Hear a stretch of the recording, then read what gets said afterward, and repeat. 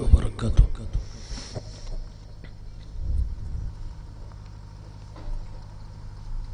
أعوذ بالله من الشيطان الرجيم. بسم الله الرحمن الرحيم.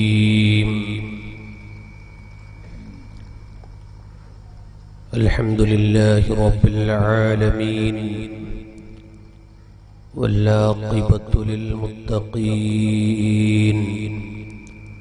اللهم صل وسلم على رسولك سيدنا محمد وعلى آل سيدنا ومولانا محمد كما صليت على إبراهيم وعلى آل إبراهيم في العالمين إنك حميد مجيد. الصلاة والسلام عليك يا سيدنا يا رسول الله. الصلاة والسلام عليك يا سيدنا يا حبيب الله. الصلاة والسلام عليك يا سيدنا يا خليل الله.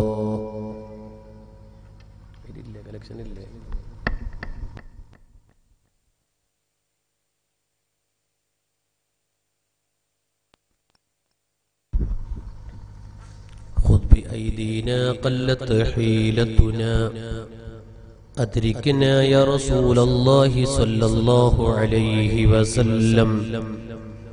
فأعوذ بالله من الشيطان الرجيم. بسم الله الرحمن الرحيم. كل نفس ذائقة الموت. صدق الله مولانا العظيم وصدق وبلغ رسوله النبي الكريم ونحن على ذلك من الشاهدين الشاكرين والحمد لله رب العالمين. قال النبي صلى الله. നമ്മുടെ ഈ ഒരുമിച്ച് കൂടൽ നാളെ സ്വർഗത്തിലേക്കുള്ളൊരു സംഗമമായി നമ്മിൽ നിന്ന് കബൂൽ ചെയ്യുമാറാകട്ടെ.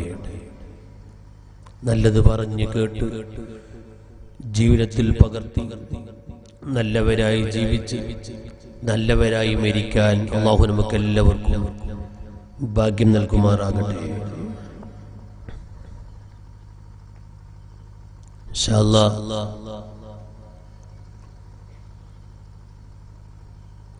റാത്തീബുമായി ബന്ധപ്പെട്ട് നമ്മുടെ നാട്ടിൽ നടത്തിവരുന്ന ദഫ്റാത്തീബിന്റെ 43-ാം വാർഷിക പരിപാടിയിലാണ് നാം സംഗമിച്ചിരിക്കുന്നത്.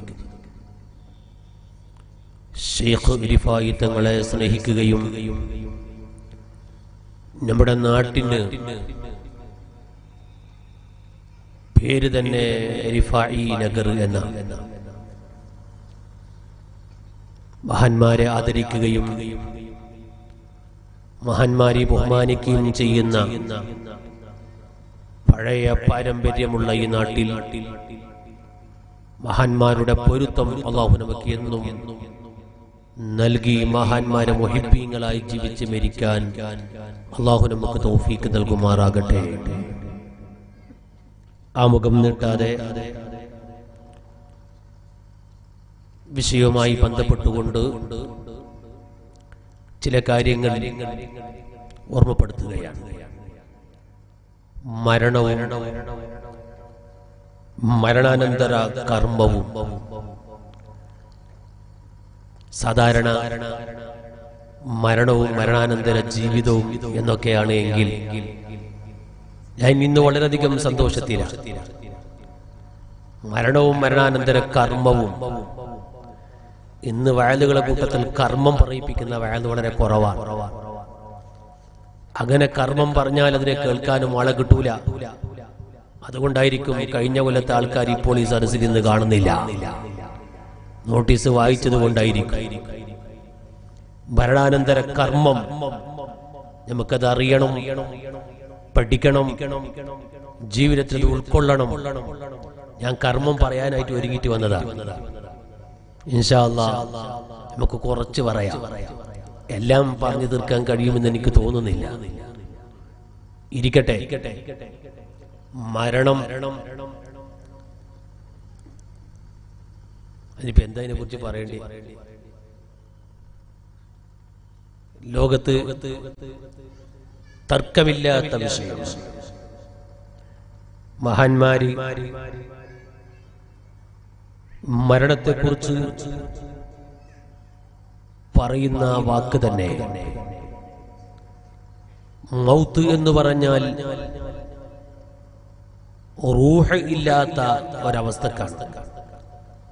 വൽ മൗതു മുഫാറഖത്തു റൂഹി ലിൽ ബദൻ. ഫഖഹാ അവിടെ കിതാബിൽ രേഖപ്പെടുത്തുന്നത് മൗത്ത് എന്ന് പറഞ്ഞാൽ ഈ ശരീരത്തിൽ നിന്ന് റൂഹ് വിട്ടുപിരിയല. റൂഹ് വിട്ടുപിരിഞ്ഞാൽ ഈ ശരീരത്തിന് പറയുന്ന പേര് മൗത്ത് എന്നാണ്. മരണം തബാറക്കല്ലദീ ബിയദിഹിൽ മുൽക് വഹുവ അലാ കുല്ലി ശൈഇൻ ഖദീർ അല്ലദീ ഖലഖൽ മൗത വൽ ഹയാ. പരിശുദ്ധ ഖുർആനിൽ സൂറത്തുൽ മുൽക് തബാറക സൂറത്തിൽ അല്ലാഹു തആല പറഞ്ഞു, തബാറക്കല്ലദീ ബിയദിഹിൽ മുൽക് വഹുവ അലാ കുല്ലി ശൈഇൻ ഖദീർ അല്ലദീ ഖലഖൽ മൗത വൽ ഹയാ. അല്ലാഹു ആരാ? ഖലഖൽ മൗത വൽ ഹയാത. മൗത്തിനെയും ഹയാത്തിനെയും പടച്ചവൻ അല്ലാഹ്. നമ്മുടെ ഈ കാണുന്ന ബോഡിക്ക് അല്ലാഹു നിശ്ചയിച്ചത് രണ്ട് അവസ്ഥകളാണ്. ഒന്ന് ഹയാത്തിന്റെ അവസ്ഥ, മറ്റൊന്ന് മൗത്തിന്റെ അവസ്ഥ. രണ്ടല്ലാത്ത മൂന്നാമത്തെ ഒരു അവസ്ഥ നമ്മുടെ ബോഡിക്ക് ഇല്ല. ആ രണ്ട് അവസ്ഥകളെ കുറിച്ച് അല്ലാഹു തആല പറയുന്നു, ഖലഖൽ മൗത വൽ ഹയാത. മൗത്തിനെയും ഹയാത്തിനെയും പടച്ചവൻ അല്ലാഹ്. എന്നാൽ നിങ്ങൾ നോക്കൂ, നമ്മളെ ബോഡിക്ക് ആദ്യം പഠിച്ചത് ഹയാത്തിനല്ലേ? ഇപ്പോൾ ഹയാത്തല്ലേ ഉള്ളത്, മൗത്ത് പിന്നീട് വരാനിരിക്കുകയാണ്. പക്ഷേ അല്ലാഹു തആല പറയുന്നതോ ഖലഖൽ മൗത എന്നാണ്. ആദ്യം പറയുന്ന മൗത്തിനെ പടച്ചു, പിന്നെ പറയുന്ന ഹയാത്തിനെ പടച്ചു. നേരെ വിപരീതയാ പറയുന്നു. കാരണം ഹയാത്തിനേക്കാളും കൂടുതൽ ചിന്തിക്കേണ്ടത് മൗത്തിനെയാണ്. മനുഷ്യൻ ഹയാത്തിനേക്കാളും കൂടുതൽ ചിന്തിക്കേണ്ടത് മൗത്തിനെയാണ്. അതുകൊണ്ടാണ് ഈ ബോഡിക്ക് അല്ലാഹു ആദ്യമായി നിശ്ചയിച്ച ഹയാത്തിനേക്കാളും മുന്നോടിയായി അല്ലാഹു തആല പറയുന്നത് ഖലഖൽ മൗത വൽ ഹയാത എന്നാണ്. എന്നാൽ മൗത്ത് ഹയാത്ത് എന്ന് പറയുന്നത് രണ്ടും അല്ലാഹുവിന്റെ സൃഷ്ടിയാണ്. ഇപ്പോൾ നമ്മൾ ഈ ബോഡിയിലുള്ളത് ഹയാത്ത് എന്ന സൃഷ്ടിയാണ്. ഈ സൃഷ്ടി നമ്മളെ ബോഡിന്ന് പോകും. നമ്മുടെ ശരീരത്തിലേക്ക് ഹയാത്ത് എന്ന പേര് എപ്പോഴാ കിട്ടിയത്? അല്ലാഹു നമ്മുടെ ഉമ്മാന്റെ പള്ളയിൽ നമ്മെ പഠിച്ചു. ഉമ്മാന്റെ പള്ളയിൽ പഠിച്ചിട്ട് കേവലം 4 മാസമാകുമ്പോൾ ഈ ബോഡിക്ക് അല്ലാഹു തആല റൂഹിനെ നിശ്ചയിച്ചു. ആ റൂഹ് ശരീരത്തിൽ കേറലോടുകൂടെ നമ്മുടെ ശരീരത്തിലേക്ക് ഹയാത്തിനെ അല്ലാഹു തആല പഠിച്ചു. ആ നിശ്ചയിക്കപ്പെട്ട റൂഹിനെ ഇനി വന്നിട്ട് കൊണ്ടുപോകാറുണ്ട്. അപ്പോൾ നമ്മുടെ ശരീരത്തിലേക്ക് പിന്നെ വരുന്നത് മൗത്താണ്. രണ്ട് അവസ്ഥകൾ അല്ലാഹു നമ്മുടെ ബോഡിക്ക് പഠിച്ചിട്ടുണ്ട്. എന്നാ നോക്കൂ നിങ്ങൾ, ഹയാത്ത് എന്ന് പറയുന്ന സൃഷ്ടി, ആ സൃഷ്ടിയുടെ രുചി നോക്കിയവരാണ് നമ്മളൊക്കെ. നമുക്ക് ഹയാത്തിന്റെ രുചി നന്നായിട്ടറിയാം.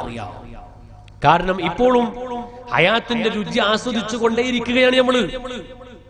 അതുകൊണ്ടാണ് അഷ്റഫുൽ ഖൽഖ് സ്വല്ലല്ലാഹു അലൈഹി വസല്ലം തങ്ങൾ പറഞ്ഞു, നിങ്ങൾ ഹയാത്തിന്റെ രുചി നോക്കണമെന്നല്ല, അക്തിറൂ ദിക്റ ഹാദിമിൽ ലദാത്ത്, സകല രസങ്ങളെയും മുറിച്ചു കളയുന്ന ഒന്നുണ്ട്, അതാണ് മൗത്ത്.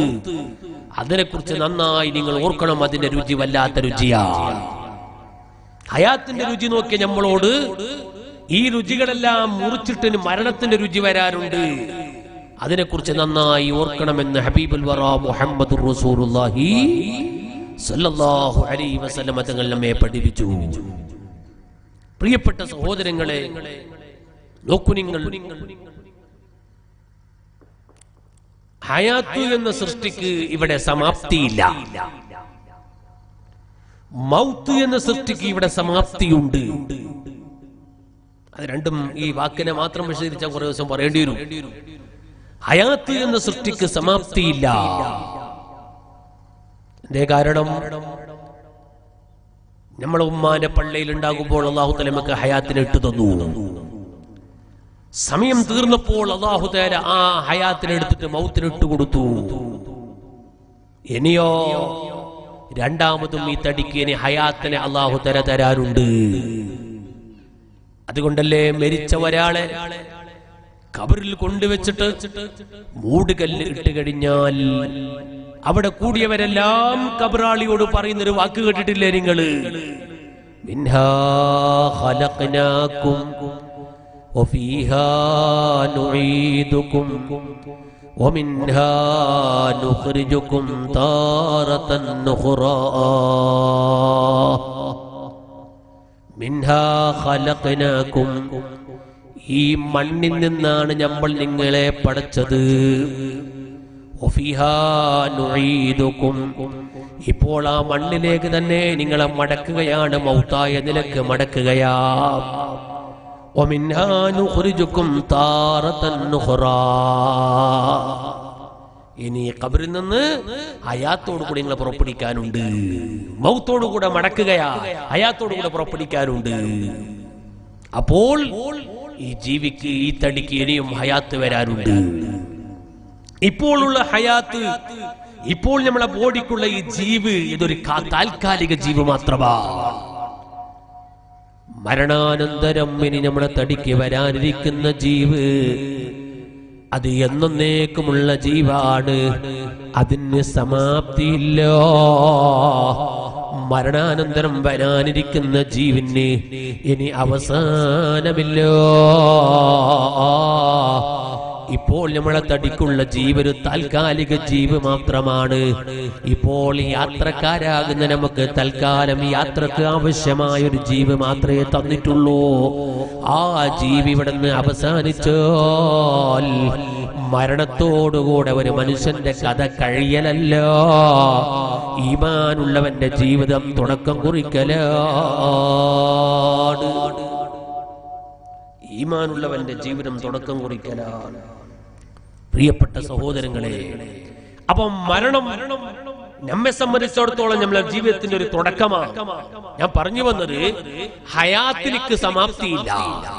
ഇനി മൗത്തിനിക്ക് സമാപ്തിയുണ്ട്. അതെങ്ങനെ? നിങ്ങൾ നോക്കൂ, ഇവിടെ എല്ലാവരും മരിച്ചു.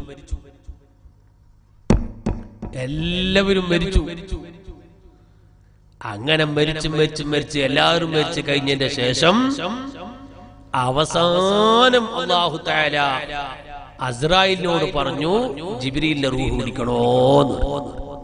ജിബ്രീലിന്റെ റൂഹും പിടിച്ച്. ഇനി ആര് ബാക്കി? അള്ളയും അസ്രായിലും ബാക്കി എല്ലാം തീർന്നു. അവസാനം അള്ള പറഞ്ഞു, അസ്രായിലെ നിന്റെ റൂഹ് പിടിക്കുക. അസ്രായില് കരയുന്ന അപ്പം മാത്രം. അതിന് മുമ്പ് എനിക്ക് കരച്ചിൽ വരുന്നില്ല. ഓനിയെ വല്ലാത്ത സാധനമാണോ ഓനിപ്പോ? അസ്രായിലിനെ പറ്റി പറഞ്ഞിങ്ങനെ കുറെ പറയേണ്ടി വരും. ഓൻ വല്ലാത്ത സാധനം. ഓനാകെ കരയുന്ന ഓരോ റൂഹ് പിടിക്കാൻ വേണ്ടി പറയുമ്പോഴാ ഭയങ്കരാണ്. ആ സമയത്ത് സുബ്ഹാനല്ലാഹ് ഓൻ കരയാ. അപ്പോഴാണ് അള്ളാഹ് പറയുന്നത്, കരഞ്ഞിട്ടൊന്നും കാര്യമില്ല, പിടിക്ക് റൂഹ് എന്ന്. ഏതെല്ലാം റൂഹിലെ ഏതെല്ലാം മോഡലിൽ പിടിച്ച് അസ്രായില് കരച്ചിൽ വന്നിനോ, ദുഃഖം വന്നിനോ, ബേജാറായിനോ? എനിക്കത് വിഷയമല്ല. പക്ഷെ സ്വന്തം റൂഹിനെ പിടിക്കുമ്പോഴാ കരയുന്നത്. അല്ലാഹുവിന്റെ കൽപ്പന, റൂഹ് പിടിക്കൂ, കരഞ്ഞിട്ട് കാര്യമില്ല.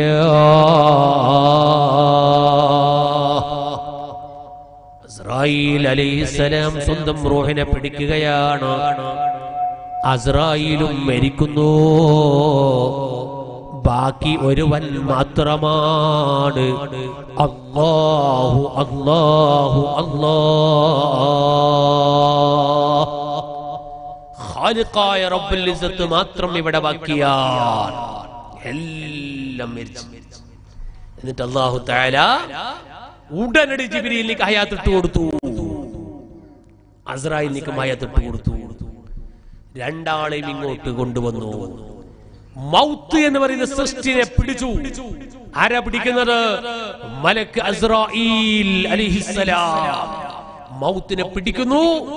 ജിബ്രീല് മൗത്തിനെ കത്തികൊണ്ട് അറക്കുന്നു. ഒരു ആട്ടിൻകുട്ടി അറക്കുന്നത് പോലെ അറക്കുന്നു.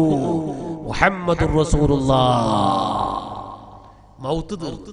ഇനി മൗത്തില്ല, ഇനി മൗത്തിനെ കിട്ടൂല.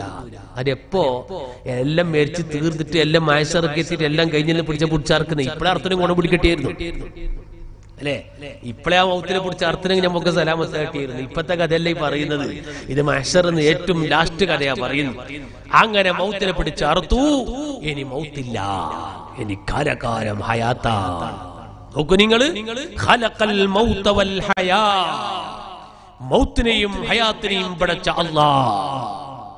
എന്നാൽ ഈ താൽക്കാലിക ജീവിതത്തിലേക്ക് സമാപ്തി കുറിച്ചുകൊണ്ട് നമുക്ക് മൗത്ത് വരാനുണ്ട്. പക്ഷേ അത് വല്ലാത്തൊരു സംഗതി തന്നെയാണ്, വല്ലാത്തൊരു സംഗതി തന്നെയാണ്. അല്ലാഹു നമ്മളെ സലാമത്താക്കി തരട്ടെ.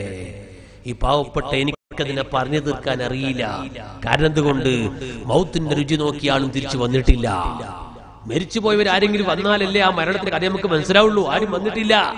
കിതാബുകളിൽ ഇമാമിങ്ങൾ പറയുന്നത് നമ്മൾ പഠിച്ചു, അത് പറയുന്നു എന്നല്ലാതെ ആരാണ് ഇതിന്റെ രുചി നോക്കിയവൻ? ആരാണ് ഇതിനെ കുറിച്ച് ചിന്തിച്ചവൻ? ആരാണ് ഇതിനെ കുറിച്ച് അറിയുന്നവൻ? നിങ്ങൾ ചിന്തിച്ചു നോക്കൂ. ഒരു മനുഷ്യൻ മരണത്തെ കുറിച്ച് ഒരു സെക്കൻഡ് ഓർത്താൽ പിന്നെ ഈ ഭൂമിയിൽ ഒരു സെക്കൻഡ് അവൻ ജീവിക്കുമോ?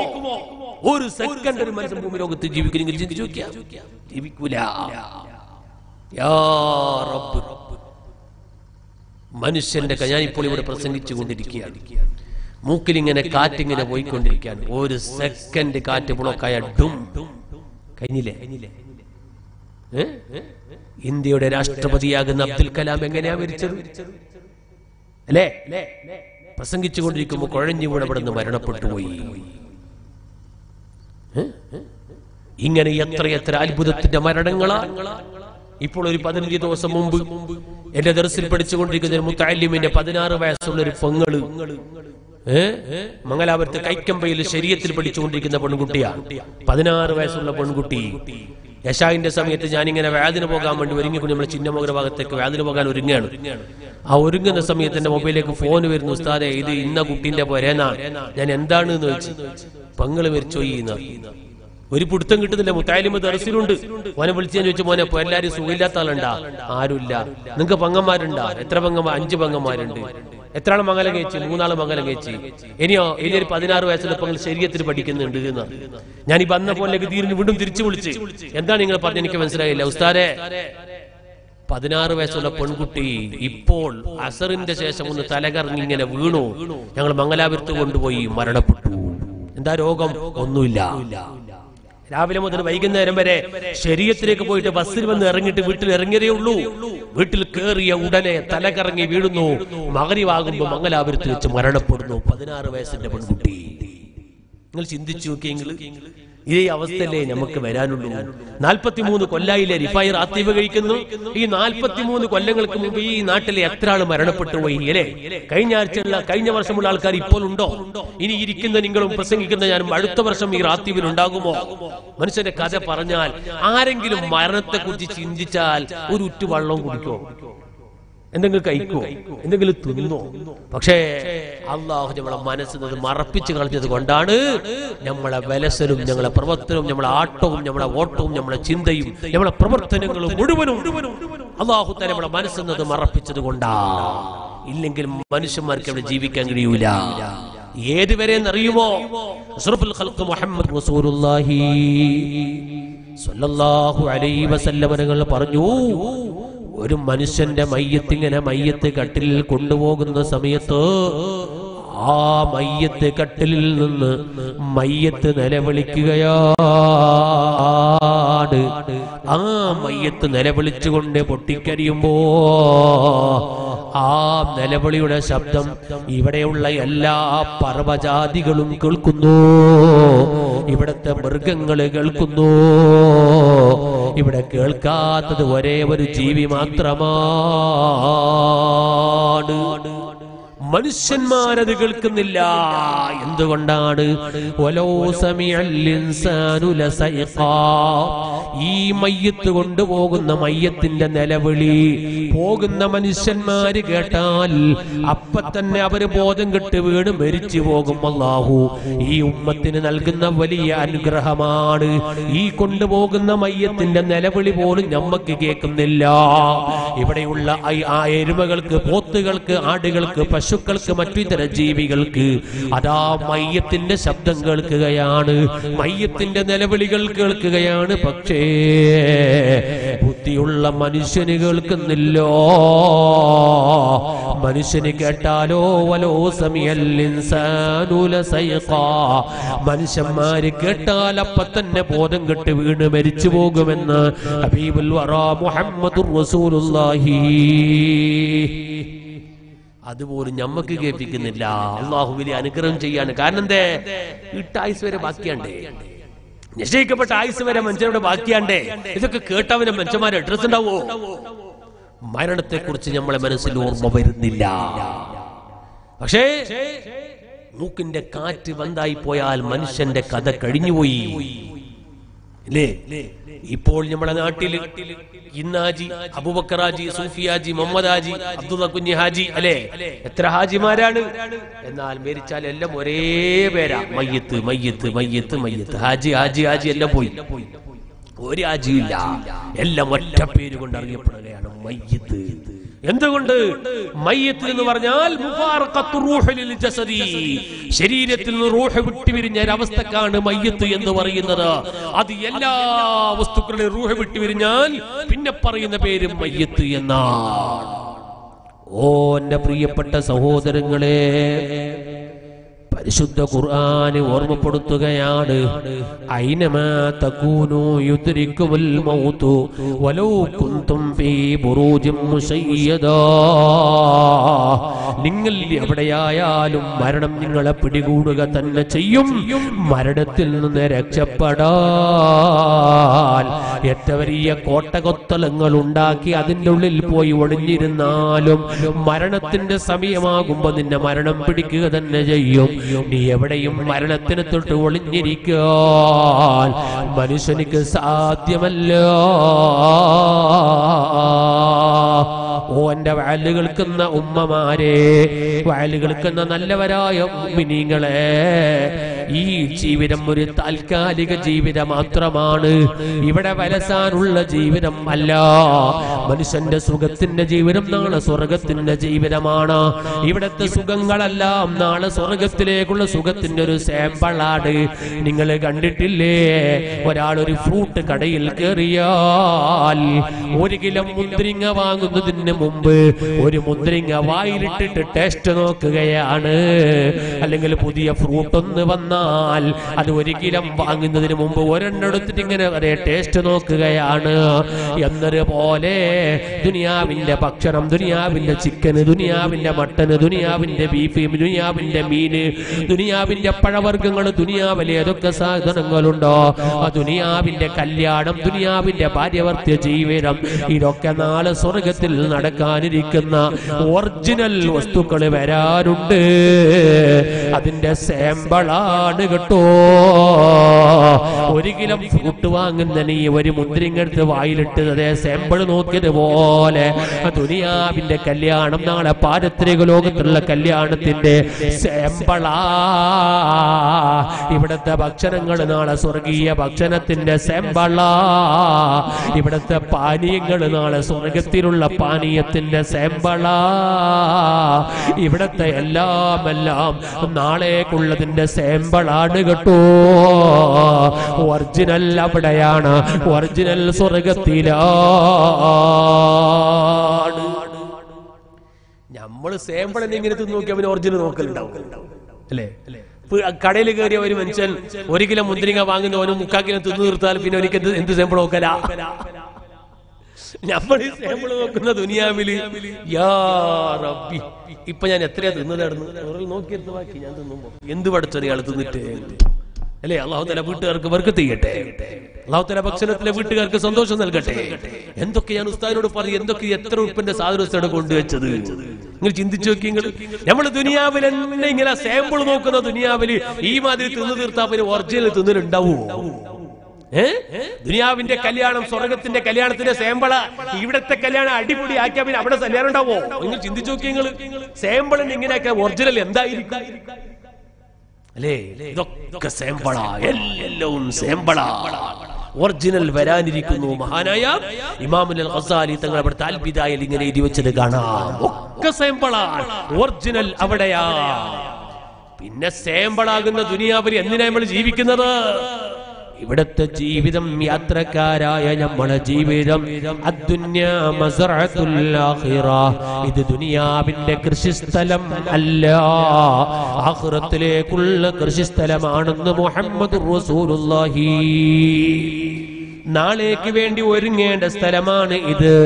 കുറെ കോപ്പുകൾ ഉണ്ടാക്കി വെക്കേണ്ട സ്ഥലമാണ്, കുറെ ഒരുക്ക കോപ്പുകൾ തയ്യാറാക്കി വെക്കേണ്ട സ്ഥലമാണ്. അതിനല്ലേ നമ്മൾ നിസ്കരിക്കുന്ന, അതിനല്ലേ സുന്നത്ത് നിസ്കരിക്കുന്ന, അതിനല്ലേ റമദാനിൽ നോമ്പ് നോക്കുന്ന, അതിനല്ലേ ദിക്റും തസ്ബീഹും ചൊല്ലുന്ന, അതിനല്ലേ വഅദുകൾ സംഘടിപ്പിക്കുന്ന, അതിനല്ലേ മഹാന്മാരെ സ്നേഹിക്കുന്ന, അതിനല്ലേ തഫ്റാത്തീവ് ഇവിടെ നടത്തുന്നത്. ഇതൊക്കെ നാളെ പാരത്രിക ലോകത്തേക്ക് ആഖിറത്തിലേക്കുള്ള കൃഷികളാണ് കേട്ടോ. ആഖിറത്തിലേക്ക് കൃഷികൾ വർദ്ധിപ്പിക്കുന്നവരാകണം, നന്നായി കൃഷി ചെയ്യുന്നവരാകണം. ഇത് താൽക്കാലിക ഷെഡ് മാത്രമാണ്, താൽക്കാലിക ഷെഡ് മാത്രം. നാളേക്ക് വേണ്ടിയുള്ള ആഖിറത്തിലേക്കുള്ള കോപ്പുകൾ തയ്യാറാക്കി വെക്കണം. അല്ലാഹു തന്നെ നമുക്ക് തൗഫീഖ് ചെയ്യട്ടെ, അല്ലാഹു ഭാഗ്യം തരട്ടെ. ഓ എന്റെ പ്രിയപ്പെട്ട സഹോദരങ്ങളെ, ഇങ്ങനെ മനുഷ്യൻ മരണത്തിന്റെ രുചി നോക്കുന്നവരാണ്. മരിക്കാതെ ഒരൊറ്റ സൃഷ്ടിയും ഇവിടെ ബാക്കിയാവൂല. അങ്ങനെ ബാക്കിയാകുമെങ്കിൽ അത് ഒരേ ഒരു നേതാവ് മാത്രമായിരുന്നു. അതല്ലേ നമ്മുടെ ഹബീബ് സയ്യിദുനാ മുഹമ്മദുർ റസൂലുള്ളാഹി സ്വല്ലല്ലാഹു അലൈഹി വസല്ലം തങ്ങൾ മാത്രമായിരുന്നു. പക്ഷേ ഒരു റബീഉൽ അവ്വൽ 12 നിന്ന് തിങ്കളാഴ്ചയിൽ നിന്ന് സുബ്ഹി നിസ്കാരം കഴിഞ്ഞ ഉടനെ ഉത്തരവിധങ്ങൾ ക്ഷീണിതരായി കിടക്കുമ്പോ ഫാത്തിമ ബീവി തൊട്ടടുത്തിരിക്കുമ്പോ ഒരാൾ വന്നിട്ട് ഫഗലഖൽ ബാബ, മുത്തുനബിയുടെ മദീനത്തെ വാതിലിന്റെ ഡോർ ഇങ്ങനെ മുട്ടുകയാൽ ഫാത്തിമ ബീവി പോയി നോക്കുന്നു. ആരാ ഡോർ മുട്ടുന്നത്? അസ്സലാമു അലൈക യാ റസൂലല്ലാഹ്, സലാം പറയുന്നു.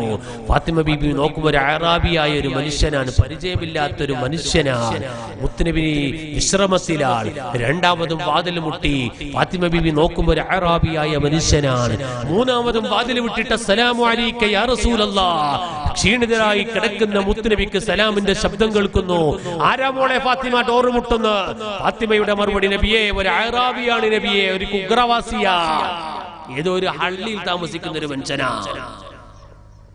വാതിൽ തുറക്കാൻ വേണ്ടി പറഞ്ഞു. വാതിൽ തുറന്നു.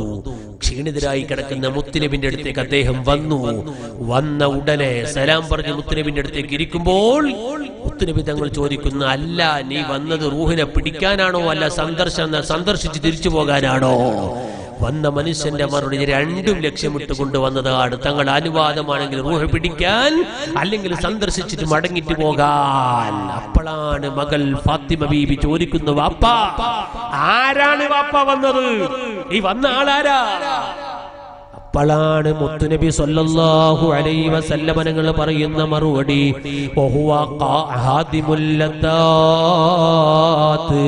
വന്ന ആരാണെന്നറിയുമോ? മനുഷ്യന്റെ സകല രസങ്ങളെയും മുറിച്ചു കളയുന്ന ആളാണ്. ഇതങ്ങ് പറയേണ്ട താമസം ഫാത്തിമ ബീബി റളിയല്ലാഹു അൻഹ തലയിൽ ഇങ്ങനെ കൈവച്ചിട്ട് വാ അബതാ വാ മുസീബത, എന്റെ കഷ്ടമേ എന്റെ ദുഃഖമേ എന്ന് പറഞ്ഞ് ഫാത്തിമ ബീവി നിലവിളിക്കുന്നു. അസ്രായീൽ വന്നിട്ട് മുത്തുനബിന്റെ അടുത്ത് അങ്ങേയിരിക്കുന്നു. വന്ന ഉടനെ അസ്രായീലിനോട് മുത്തുനബി തങ്ങൾ ചോദിക്കുന്ന വാക്ക്, എന്റെ റൂഹ് പിടിക്കലിരിക്കട്ടെ, ഐന ജിബ്രീൽ, എന്റെ അടുത്ത് സദാസമയത്തും വരുന്ന ജിബ്രീൽ എവിടെയാണ് അസ്രായീലേ? അസ്രായീലിന്റെ മറുപടി, യാ നബിയല്ലാഹ്, ഒന്നാം ആകാശത്തിന്റെ ഡോറിന്റെ അടുക്കല് ലക്ഷക്കണക്കിന് മലക്കുകളെ അണിനിരത്തിക്കൊണ്ട് ജിബ്രീൽ തങ്ങളെ അതേ റൂഹിനെ സ്വീകരിക്കാനുള്ള തയ്യാറെടുപ്പിലാണ്. ഒന്നാം ആകാശത്തിന്റെ വാതിക്കൽ അങ്ങ് കാത്തു നിൽക്കുകയാണ് നബിയേ. ഇല്ല ഇല്ല, എന്റെ റൂഹ് പിടിക്കണമെങ്കിൽ ജിബ്രീൽ വന്നാലല്ലാതെ അനുവദിക്കൂല്ല. ജിബ്രീൽ കടന്നു വരുന്നു. വന്ന ഉടനെ ചോദിക്കുന്നു, ജിബ്രീൽ, ഞാൻ ഇവിടുന്ന് മരിച്ചു കഴിഞ്ഞാൽ എന്റെ ബഹുമാനം എന്താണ്? ജിബ്രീൽ പറയൂ. നബി സല്ലല്ലാഹു അലൈഹി വസല്ലമ തങ്ങളെ സകല ബഹുമാനവും ജിബ്രീൽ അങ്ങ് വ്യക്തമാക്കി കൊടുത്തപ്പോ, അൽഹംദുലില്ലാ അൽഹംദുലില്ലാ, ഒന്നാം ആകാശത്ത് മലക്കുകൾ ഒരുങ്ങിക്കഴിഞ്ഞു, രണ്ടിലും ഒരുങ്ങിക്കഴിഞ്ഞു. തങ്ങളെ റൂഹിനെ സ്വീകരിക്കാൻ ആകാശം ഒരുങ്ങി, ഭൂമി ഒരുങ്ങി, മലക്കുകൾ ഒരുങ്ങി, അരസ് കുർസി ഒരുങ്ങി, ലൗഹുൽ മഹ്ഫൂദ് ഒരുങ്ങി, എല്ലാം ഒരുങ്ങി കളഞ്ഞു നബിയേ. രണ്ടാമത് ചോദിക്കുന്നു, ജിബ്രീൽ, എന്റെ ഉമ്മത്തിന്റെ ബഹുമാനം എന്താണ്? പറയൂ ജിബ്രീലേ. ജിബ്രീൽ പറയുന്നു, യാ റസൂലല്ലാഹ്, പാരത്രിക ലോകത്ത് അമ്മയുടെ ഉമ്മത്തിനെ പോലെ ബഹുമാനമുള്ള മറ്റാരുമില്ല നബിയേ. അതാ ബഹുമാനം പറഞ്ഞപ്പോ അസ്രായീലിനോട് മുത്തുനബിന്റെ മറുപടി, ഇനി എന്റെ റൂഹ് പിടിച്ചോ, എനിക്കിനി വിശ്രമമില്ല. ജിബ്രീൽ അലൈഹിസ്സലാം മുത്തുനബിന്റെ റൂഹങ്ങ് പിടിക്കുന്ന സമയത്ത് അതാ ജിബ്രീൽ അലൈഹിസ്സലാം അഅറള വജ്ഹഹു, ജിബ്രീൽ മുത്തുനബിയെ തൊട്ട് ആ ജിബ്രീലിന്റെ മുഖമങ്ങ് തിരിച്ചു കളയുന്നു. വഫാത്തിന് വേണ്ടി കിടക്കുന്ന മുത്തുനബിയുടെ മുഖത്തിന് ജിബ്രീൽ നോക്കുന്നില്ല. ചോദിക്കുന്നു, ജിബ്രീൽ, എന്തിനാണ് നിന്റെ മുഖമങ്ങ് തിരിച്ചു കളഞ്ഞത്? അപ്പോഴാണ് ജിബ്രീലിന്റെ മറുപടി, യാ റസൂലല്ലാഹ്, അങ്ങയുടെ മുഖം നോക്കാൻ എനിക്ക് കഴിയുന്നില്ല നബിയേ, എനിക്ക് കഴിയുന്നില്ല. അങ്ങയുടെ മുഖം നോക്കാൻ എനിക്ക് കഴിയുന്നില്ല നബിയേ. ജിബ്രീൽ അങ്ങ് മുഖം തിരിക്കുകയാണ്. റസൂലുള്ളാഹിന്റെ മുഖം നോക്കാൻ ജിബ്രീലിന് കഴിയുന്നില്ല. നബി സല്ലല്ലാഹു അലൈഹി വസല്ലമ തങ്ങളെ റൂഹ് അസ്രായീൽ പിടിക്കുകയാണ്. അതാ മുത്തുനബി തങ്ങൾ ആ സമയത്തൊക്കെ പല കാര്യങ്ങളും അതാ സംസാരിക്കുന്നു. ആ കൂട്ടത്തിൽ പറയുന്നത് എന്താണ്? ഇന്നലിൽ മൗതി ലസകറാ,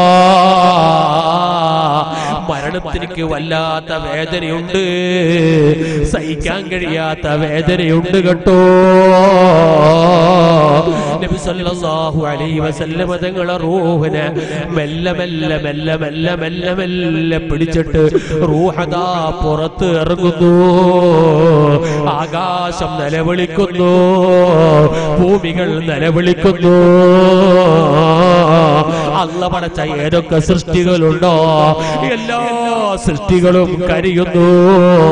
കടലിലുള്ള മീനുകൾ കരയുകയാണ്, കരയിലുള്ള ജീവികൾ കരയുകയാണ്, ആകാശ ലോകത്തുള്ള മലക്കുകൾ കരയുകയാണ്, അർശും കുർസും ലൗഹുൽ മഹ്ഫൂദും കരയുകയാണ്. ഇല്ല ഇല്ല, കരയാത്തൊരു ജീവിയില്ല, ജീവനില്ലാത്തതില്ല. മരങ്ങളില്ല, വൃക്ഷങ്ങളില്ല, കല്ലുകളില്ല, മുള്ളുകളില്ല, പാമ്പുകളില്ല, തേളുകളില്ല.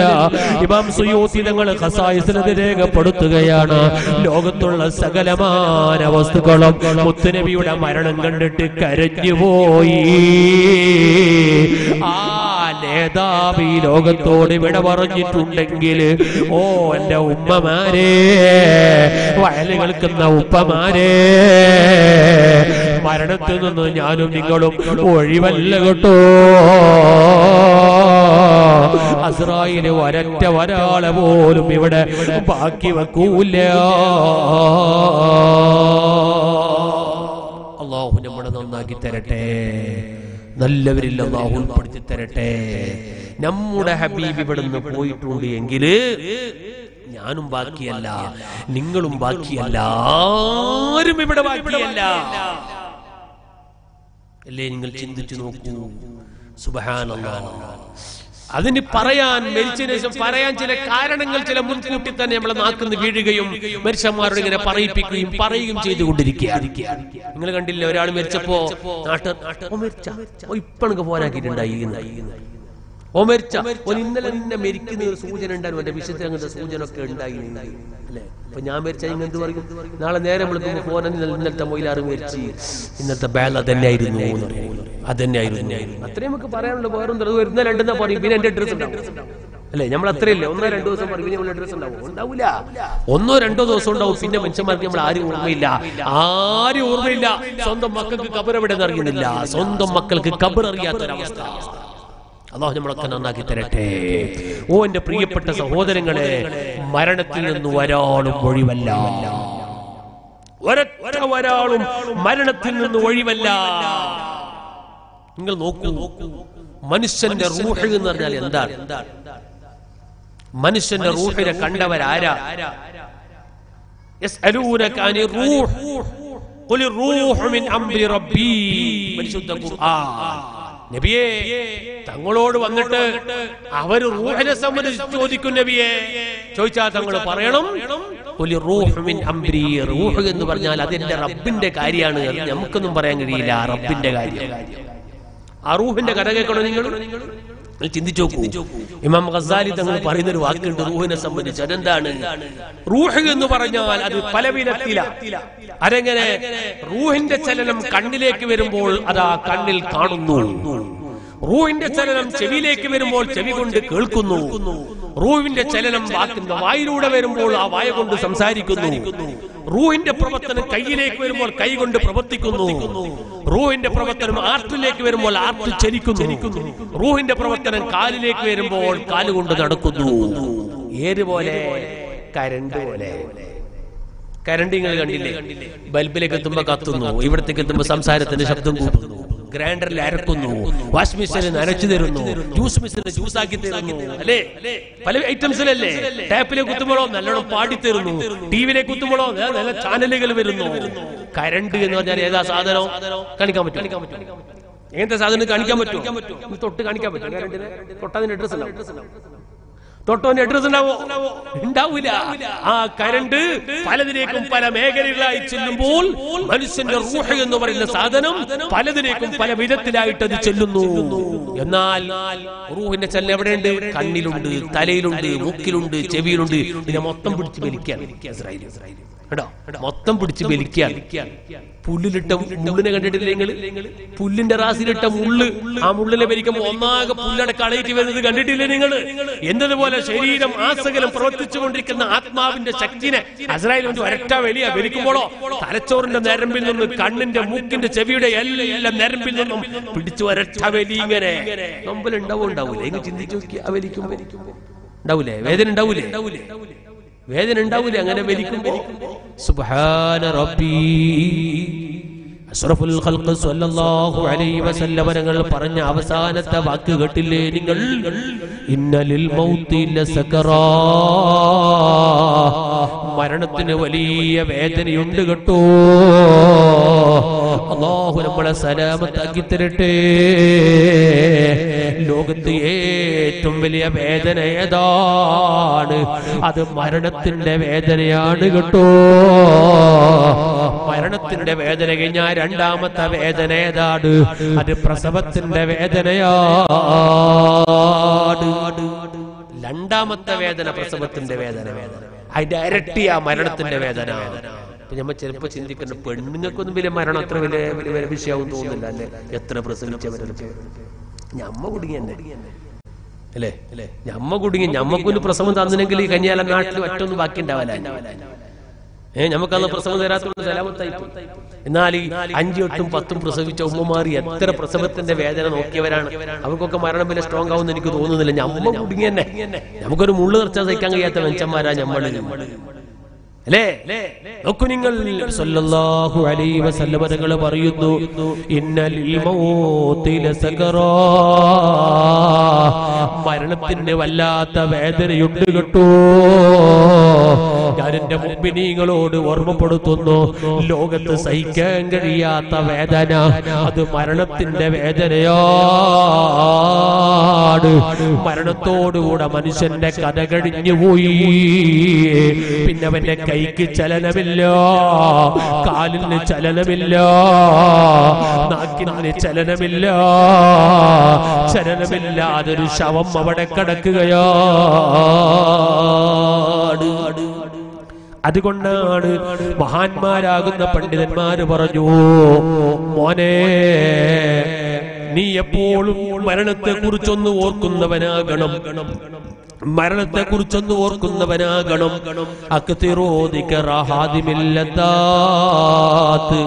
സകല രസങ്ങളെയും മുറിച്ചു കളയുന്ന മരണത്തിനെ ഓർക്കണമെന്നല്ല, അത് ഓർക്കലിനെ അധികരിപ്പിക്കണമെന്ന് മുഹമ്മദുർ റസൂലുള്ളാഹി. ഒരു ദിവസത്തിൽ ഏറ്റവും ചുരുങ്ങിയത് ഒരു 3 പ്രാവശ്യമെങ്കിലും മരണത്തെ കുറിച്ചൊന്ന് ഓർക്കണം. ഞാൻ ഇവിടെ നിന്ന് മരിക്കാനുണ്ട്, വിട പറയാനുണ്ട്, എന്നെ മയ്യത്ത് കുളിപ്പിക്കാനുണ്ട്, എന്നെ കഫൻ ചെയ്യാനുണ്ട്, എന്നെ മയ്യത്ത് കട്ടിൽ കടത്തിട്ട് കൊണ്ടുപോകാനുണ്ട്, എന്നെ കടത്തിട്ട് മയ്യത്ത് നിസ്കരിക്കാനുണ്ട്, എന്നിട്ട് കൊണ്ടുപോയി എന്നെ കബറിൽ കടത്തിട്ട് എന്റെ തായ് കബറിന്റെ കല്ല് വെച്ചിട്ട് എനിക്ക് മണ്ണെറിയാനുണ്ട്, അവിടെ കടത്തിട്ട് മൂടുകല്ല് വെച്ചതിന് ശേഷം എനിക്ക് തൽക്കീന് ചൊല്ലിത്തരാനുണ്ട്. ഇത് ആരോരാളെ മയ്യത്തവിടെ അങ്ങനെ ചെയ്യുമ്പോ നാളെ ഇതേ അവസ്ഥ എനിക്ക് വരാനുണ്ട് എന്ന് ചിന്തിക്കുന്നവരാരാ? മയ്യത്ത് കുളിപ്പിക്കുമ്പോ നാളെ എന്നെ കുളിപ്പിക്കാനുണ്ടെന്നൊരു ചിന്ത എന്റെ മനസ്സിന് കടന്നു വരാറുണ്ടോ? അതെ, അവനെ കഫൻ ചെയ്യിപ്പിച്ചിട്ട് അവന്റെ ഉടുമുണ്ട് ധരിപ്പിച്ചിട്ട് കമീസ് ധരിപ്പിച്ചിട്ട് അതാ 3 കഷ്ടം തുണിയിൽ ഇങ്ങനെ വലിച്ച് മുറുക്കി കെട്ടുമ്പോ നാളെ ഇതുപോലെ എന്നെയും കെട്ടാനുണ്ടെന്നൊരു ചിന്ത ഈ കിട്ടുന്ന എന്റെ മനസ്സിന് വരാറുണ്ടോ? അതുപോലെ ഇവനെ മയ്യത്ത് കട്ടിൽ വെച്ചിട്ട് അതങ്ങ് മൂടിയിട്ട് ലാ ഇലാഹ ഇല്ലല്ലാഹ് എന്ന ദിക്റും ചൊല്ലി പള്ളിക്കാട്ടിലേക്ക് കൊണ്ടുപോകുമ്പോ ഇത് നാളെ എനിക്ക് വരാനുണ്ട്. പള്ളിന്റെ ഉള്ളിൽ വെച്ചിട്ട് മയ്യത്ത് ഇങ്ങനെ കടത്തിട്ട് അഭിമന്യരായ ഉസ്താദ് പറയുന്നു, നമ്മുടെ പ്രസിഡന്റിന്റെ അല്ലെങ്കിൽ സെക്രട്ടറിയുടെ നമ്മുടെ കുടുംബത്തിന്റെ മയ്യത്താണ്, എന്തെങ്കിലും ഉണ്ടെങ്കിൽ പുറത്തു കൊടുക്കണേ എന്ന് മയ്യത്ത് കിടത്താൻ പൊരുത്തപ്പെടിക്കുമ്പോ ഇത് നാളെ എന്നെ ഇതുപോലെ കടത്താനുള്ളതാ, ഇങ്ങനെ കടത്തിട്ട് എനിക്ക് മയ്യത്ത് നിസ്കരിക്കാനുള്ളതാ. ചിന്തിക്കുന്നവൻ ആരാട് മോനെ? അതുപോലെ മയ്യത്ത് കബറിലേക്ക് കൊണ്ടുപോയിട്ട് അവന്റെ അരയിലേക്ക് ഒരു തുണിയും ഇട്ടിട്ട് ആ മയ്യത്തിന് കബറിലേക്ക് ഇങ്ങനെ താത്തുമ്പോ നാളെ എന്നെയും ഇതുപോലെ താത്താനുണ്ട്. ആ തായി കബറിലങ്ങ് കടത്തിട്ട് ഇവന്റെ മുഖത്തിന്റെ തുണിയങ്ങ് നീക്കിയിട്ട് ഈ കബളിനെ മണ്ണിലേക്കൊന്ന് ചേർക്കുമ്പോ നാളെ ഇതുപോലെ എന്നെയും ഇങ്ങനെ കടത്താനുണ്ട്, ഇങ്ങനെ മണ്ണിൽ ചേർക്കാനുണ്ട്, എന്റെ കബളിലേക്കും ഇതുപോലെ മണ്ണ് വെക്കാനുണ്ട്. അങ്ങനെ ചിന്തിക്കുന്നവരാരാണ്?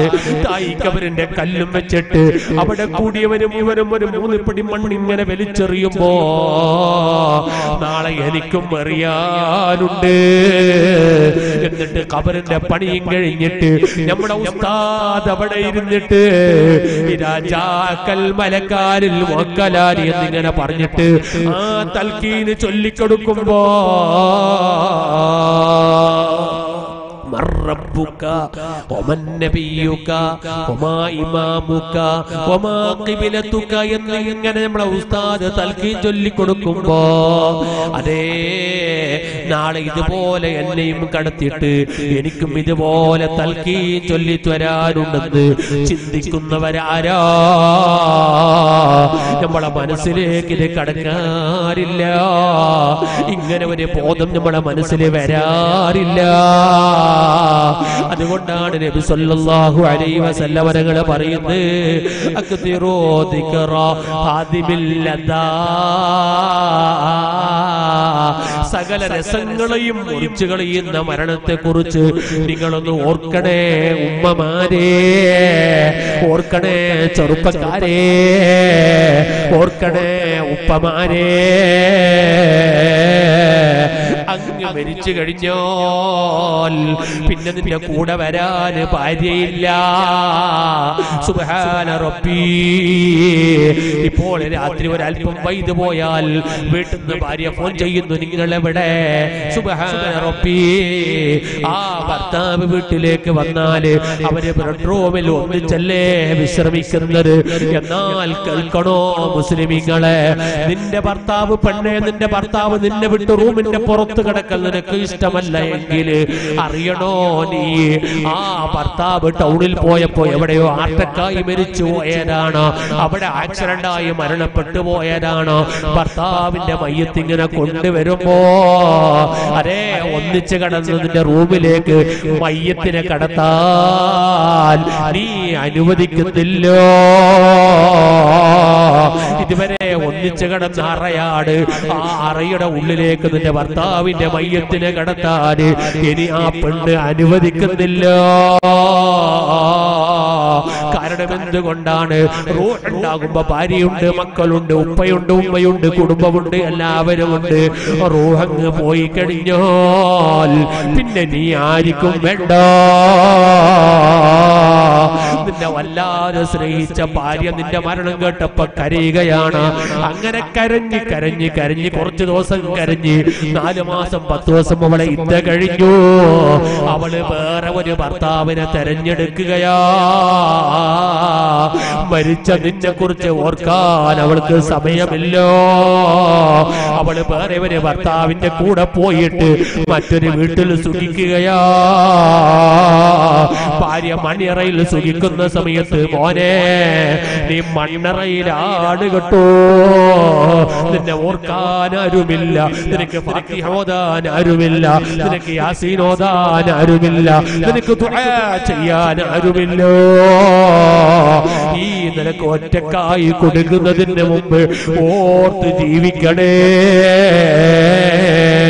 അതുകൊണ്ടാണ് നബി സല്ലല്ലാഹു അലൈഹി വസല്ലം തങ്ങൾ പറഞ്ഞു അക്തിറൂ ദിക്റ ഹാദിമിൽ ലദാ, സകല രസങ്ങളെയും മുറിച്ചു കളയുന്ന മരണത്തെ കുറിച്ച് നന്നായി ഓർക്കണമെന്ന് മുഹമ്മദുർ റസൂലുള്ളാഹ്. എപ്പോഴും നമ്മുടെ മനസ്സിൽ അതിനെ കുറിച്ചൊരു ഓർമ്മ പോകണം.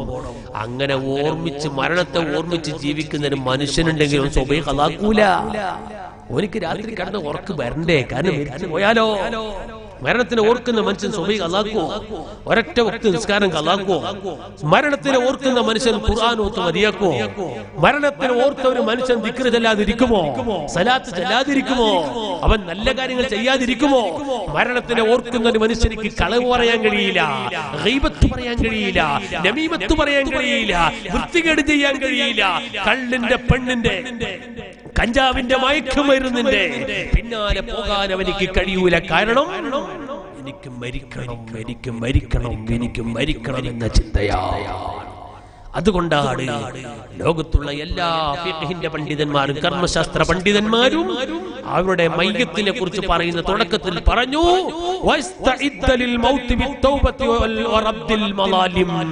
എപ്പോഴും മനുഷ്യൻ മരണത്തിലേക്ക് ഒരുങ്ങണം. എങ്ങനെ ഒരുങ്ങണം? തൗബ കൊണ്ട് മരണത്തിലേക്ക് ഒരുങ്ങണം. അക്കടപാടുകളെ മുഴുവനും കൊടുത്തു വിട്ടണം, മുഴുവനും കൊടുത്തു വിട്ടണം. എല്ലാ അക്കടപാടുകളും വീട്ടിട്ട് മരണത്തിലേക്ക് ഒരുങ്ങി നിൽക്കണം. കാരണം എപ്പം ഇരിക്കും എന്ന് പറയാൻ കഴിയില്ല. തൗബ കൊണ്ട് മരണത്തിലേക്ക് ഒരുങ്ങി തയ്യാറായി നിൽക്കണം. മഹാന്മാരവരെ കിതാബിൽ രേഖപ്പെടുത്തി വെക്കുകയാണ്. ഓ സഹോദരങ്ങളെ, തൗബക്ക് നാളെ നാളെ നാളെ നാളെ എന്ന് പറഞ്ഞു പോയാൽ അത് പെർമുതിൽ പോയേക്കാണ് ഒരു വണ്ടി. നാളെ നാളെ നാളെ നാളെ നാളെ എന്ന് പറഞ്ഞൊരു വണ്ടി ഉണ്ട്. അത് വാങ്ങിനോന്ന് എനിക്കറിയില്ല. കണ്ടു നിങ്ങളെ വണ്ടിയിലെ നാളത്തെ വണ്ടിയിലാണ്. സുബ്ഹാനല്ലാഹ്. അല്ലാഹ് ഖുർആനിൽ പറഞ്ഞു വൽ തൻദുർ നഫ്സും മാ ഖദ്ദമത് ലിഗദ്. നാളേക്ക് വേണ്ടി എന്തെങ്കിലും ഉണ്ടാക്കി വെച്ചിനോ? അപ്പൊ ഞാൻ ഉസ്താദിനോട് ചോദിച്ചു, നാളെ എപ്പോ ഉസ്താദ് എന്ന് ചോദിച്ചു. ഉസ്താദ് നമുക്ക് മറുപടി പറഞ്ഞു തന്നില്ല. കുറെ ദിവസം കഴിയുമുണ്ട് ഒരു ദിവസം ഒരു കാറിൽ ഇങ്ങനെ ഒരാൾ ഇങ്ങനെ നാളെ നാളെ അതറാ അതന്നെ നാളെ കണ്ടോ ലോട്ടറി കച്ചവടക്കാരന്റെ നാളെ നാളെ നാളെ നാളെ നാളെ 10 കോടി നാളെ. തൗബക്ക് നാളെ ഇല്ല. കാരണം നാളെ എപ്പോഴും നമുക്കറിയുമോ? നമ്മളെ നാളെ എപ്പോഴാ? നമുക്ക് നാളെ ഇന്ന് പറയും നാളെ, നാളെ പറയുന്നത് എന്താ? നാളെ നാളെയും പറഞ്ഞ പിറ്റേ കുറിച്ച് നാളെ എന്നല്ലേ? ഈ നാളെ ഇങ്ങനെ പോയില്ലേ? നാളെ എന്ന ആ സാധനം വരുന്നപ്പോഴാ എനിക്ക് അപ്പുറത്തേക്ക് എത്തുമ്പോഴാ. ഈ ദുനിയാവിലില്ലാത്തൊരവസ്ഥക്കാ നാളെ എന്ന് പറയുന്നത്. ഈ ഉള്ള അവസ്ഥക്ക് നാളെ എന്ന് പറഞ്ഞ നാളെ നാളെ നാളെ ഇങ്ങനെ പോവന്നെയാണത്. ആ നാളെ തീരൂല. ആ നാളെ കുറിച്ച് ചിന്തിക്കാതെ എപ്പോഴും ഒരു മുഅ്മിനായ മനുഷ്യൻ തൗബ കൊണ്ട് ഒരുങ്ങണം. മുഅ്മിനീങ്ങളെ എപ്പോഴും തൗബ ചെയ്യുന്നവരാകണം. ഞാൻ എന്റെ ഉമ്മമാരോട് പറയട്ടെ, ഇനി മരണത്തെ കുറിച്ച് പറയുന്നില്ല. വിഷയം മരണവും കർമ്മവും എന്നാണ്. ഇനി പറയുന്നത് കർമ്മത്തെ കുറിച്ചാണ്. ശരിക്കും ശ്രദ്ധിക്കണം നിങ്ങൾ. അതേ മരണത്തിലേക്ക് ഒരുങ്ങണം, തൗബ ചെയ്യണേ. വിശുദ്ധ റമദാനിൽ മാത്രം തൗബ ചെയ്താൽ പോരാ, ഏത് സമയത്തും അതേ തൗബ കൊണ്ട് ഒരുങ്ങുന്നവരാകണം. അസ്തഗ്ഫിറുല്ലാഹി അസ്തഗ്ഫിറുല്ലാഹി ഏത് സമയത്തും ഇസ്തിഗ്ഫാർ അധികരിപ്പിക്കുന്നവരാകണം. അസ്തഗ്ഫിറുല്ലാഹ് പറഞ്ഞുകൊണ്ടേ ഇരിക്കണം. അസ്തഗ്ഫിറുല്ലാഹ് അധികരിപ്പിക്കുന്നവരാകണം. അല്ലാഹുവിനോട് ഖേദിച്ചുകൊണ്ട് പൊറുക്കലിനെ തേടണം. ഉമ്മമാരെ, വയല് കേൾക്കുന്ന മുഅ്മിനീങ്ങളെ, അസ്തഗ്ഫിറുല്ലാഹ് അധികരിപ്പിക്കണേ. എപ്പോഴും അസ്തഗ്ഫിറുല്ലാഹ് പറയണം. ഇന്ന് രാവിലെ ഞാൻ എന്റെ മുത്തഅല്ലിമീങ്ങൾക്ക് ഇർശാദ് ഓതി കൊടുത്തിട്ടുണ്ട്. അതിൽ ഞാൻ കണ്ടു, നിസ്കാരത്തിന് സലം വീട്ടിയ ഉടനെ പറയണം അസ്തഗ്ഫിറുല്ലാഹ് അസ്തഗ്ഫിറുല്ലാഹ് അസ്തഗ്ഫിറുല്ലാഹ്.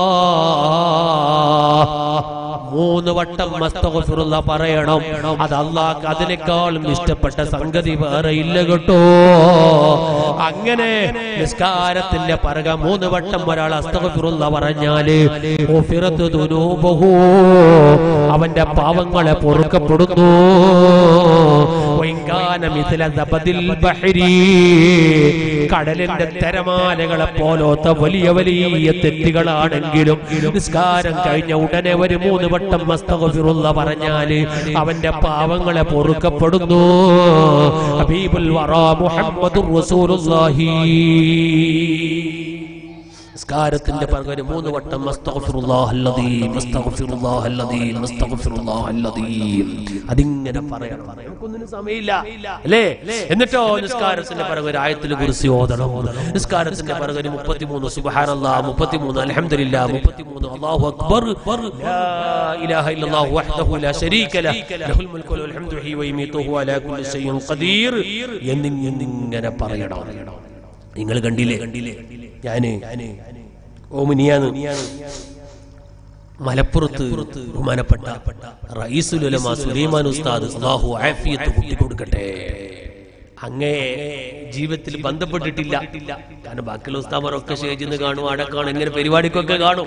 ഓറബിന് അങ്ങനെ കാണാറില്ലല്ലോ. അങ്ങനെ കാണാനായിട്ട് അവിടെ താന്നിടത്തിൽ പോയി അങ്ങ് നോക്കുമ്പോ സുബ്ഹാനല്ലാഹ് നൂറുകണക്കിന് മുത്താലിമീങ്ങളെ എത്തിയിട്ട് ഇങ്ങനെ ദർസിൽ കൊടുക്കുകയാണ്.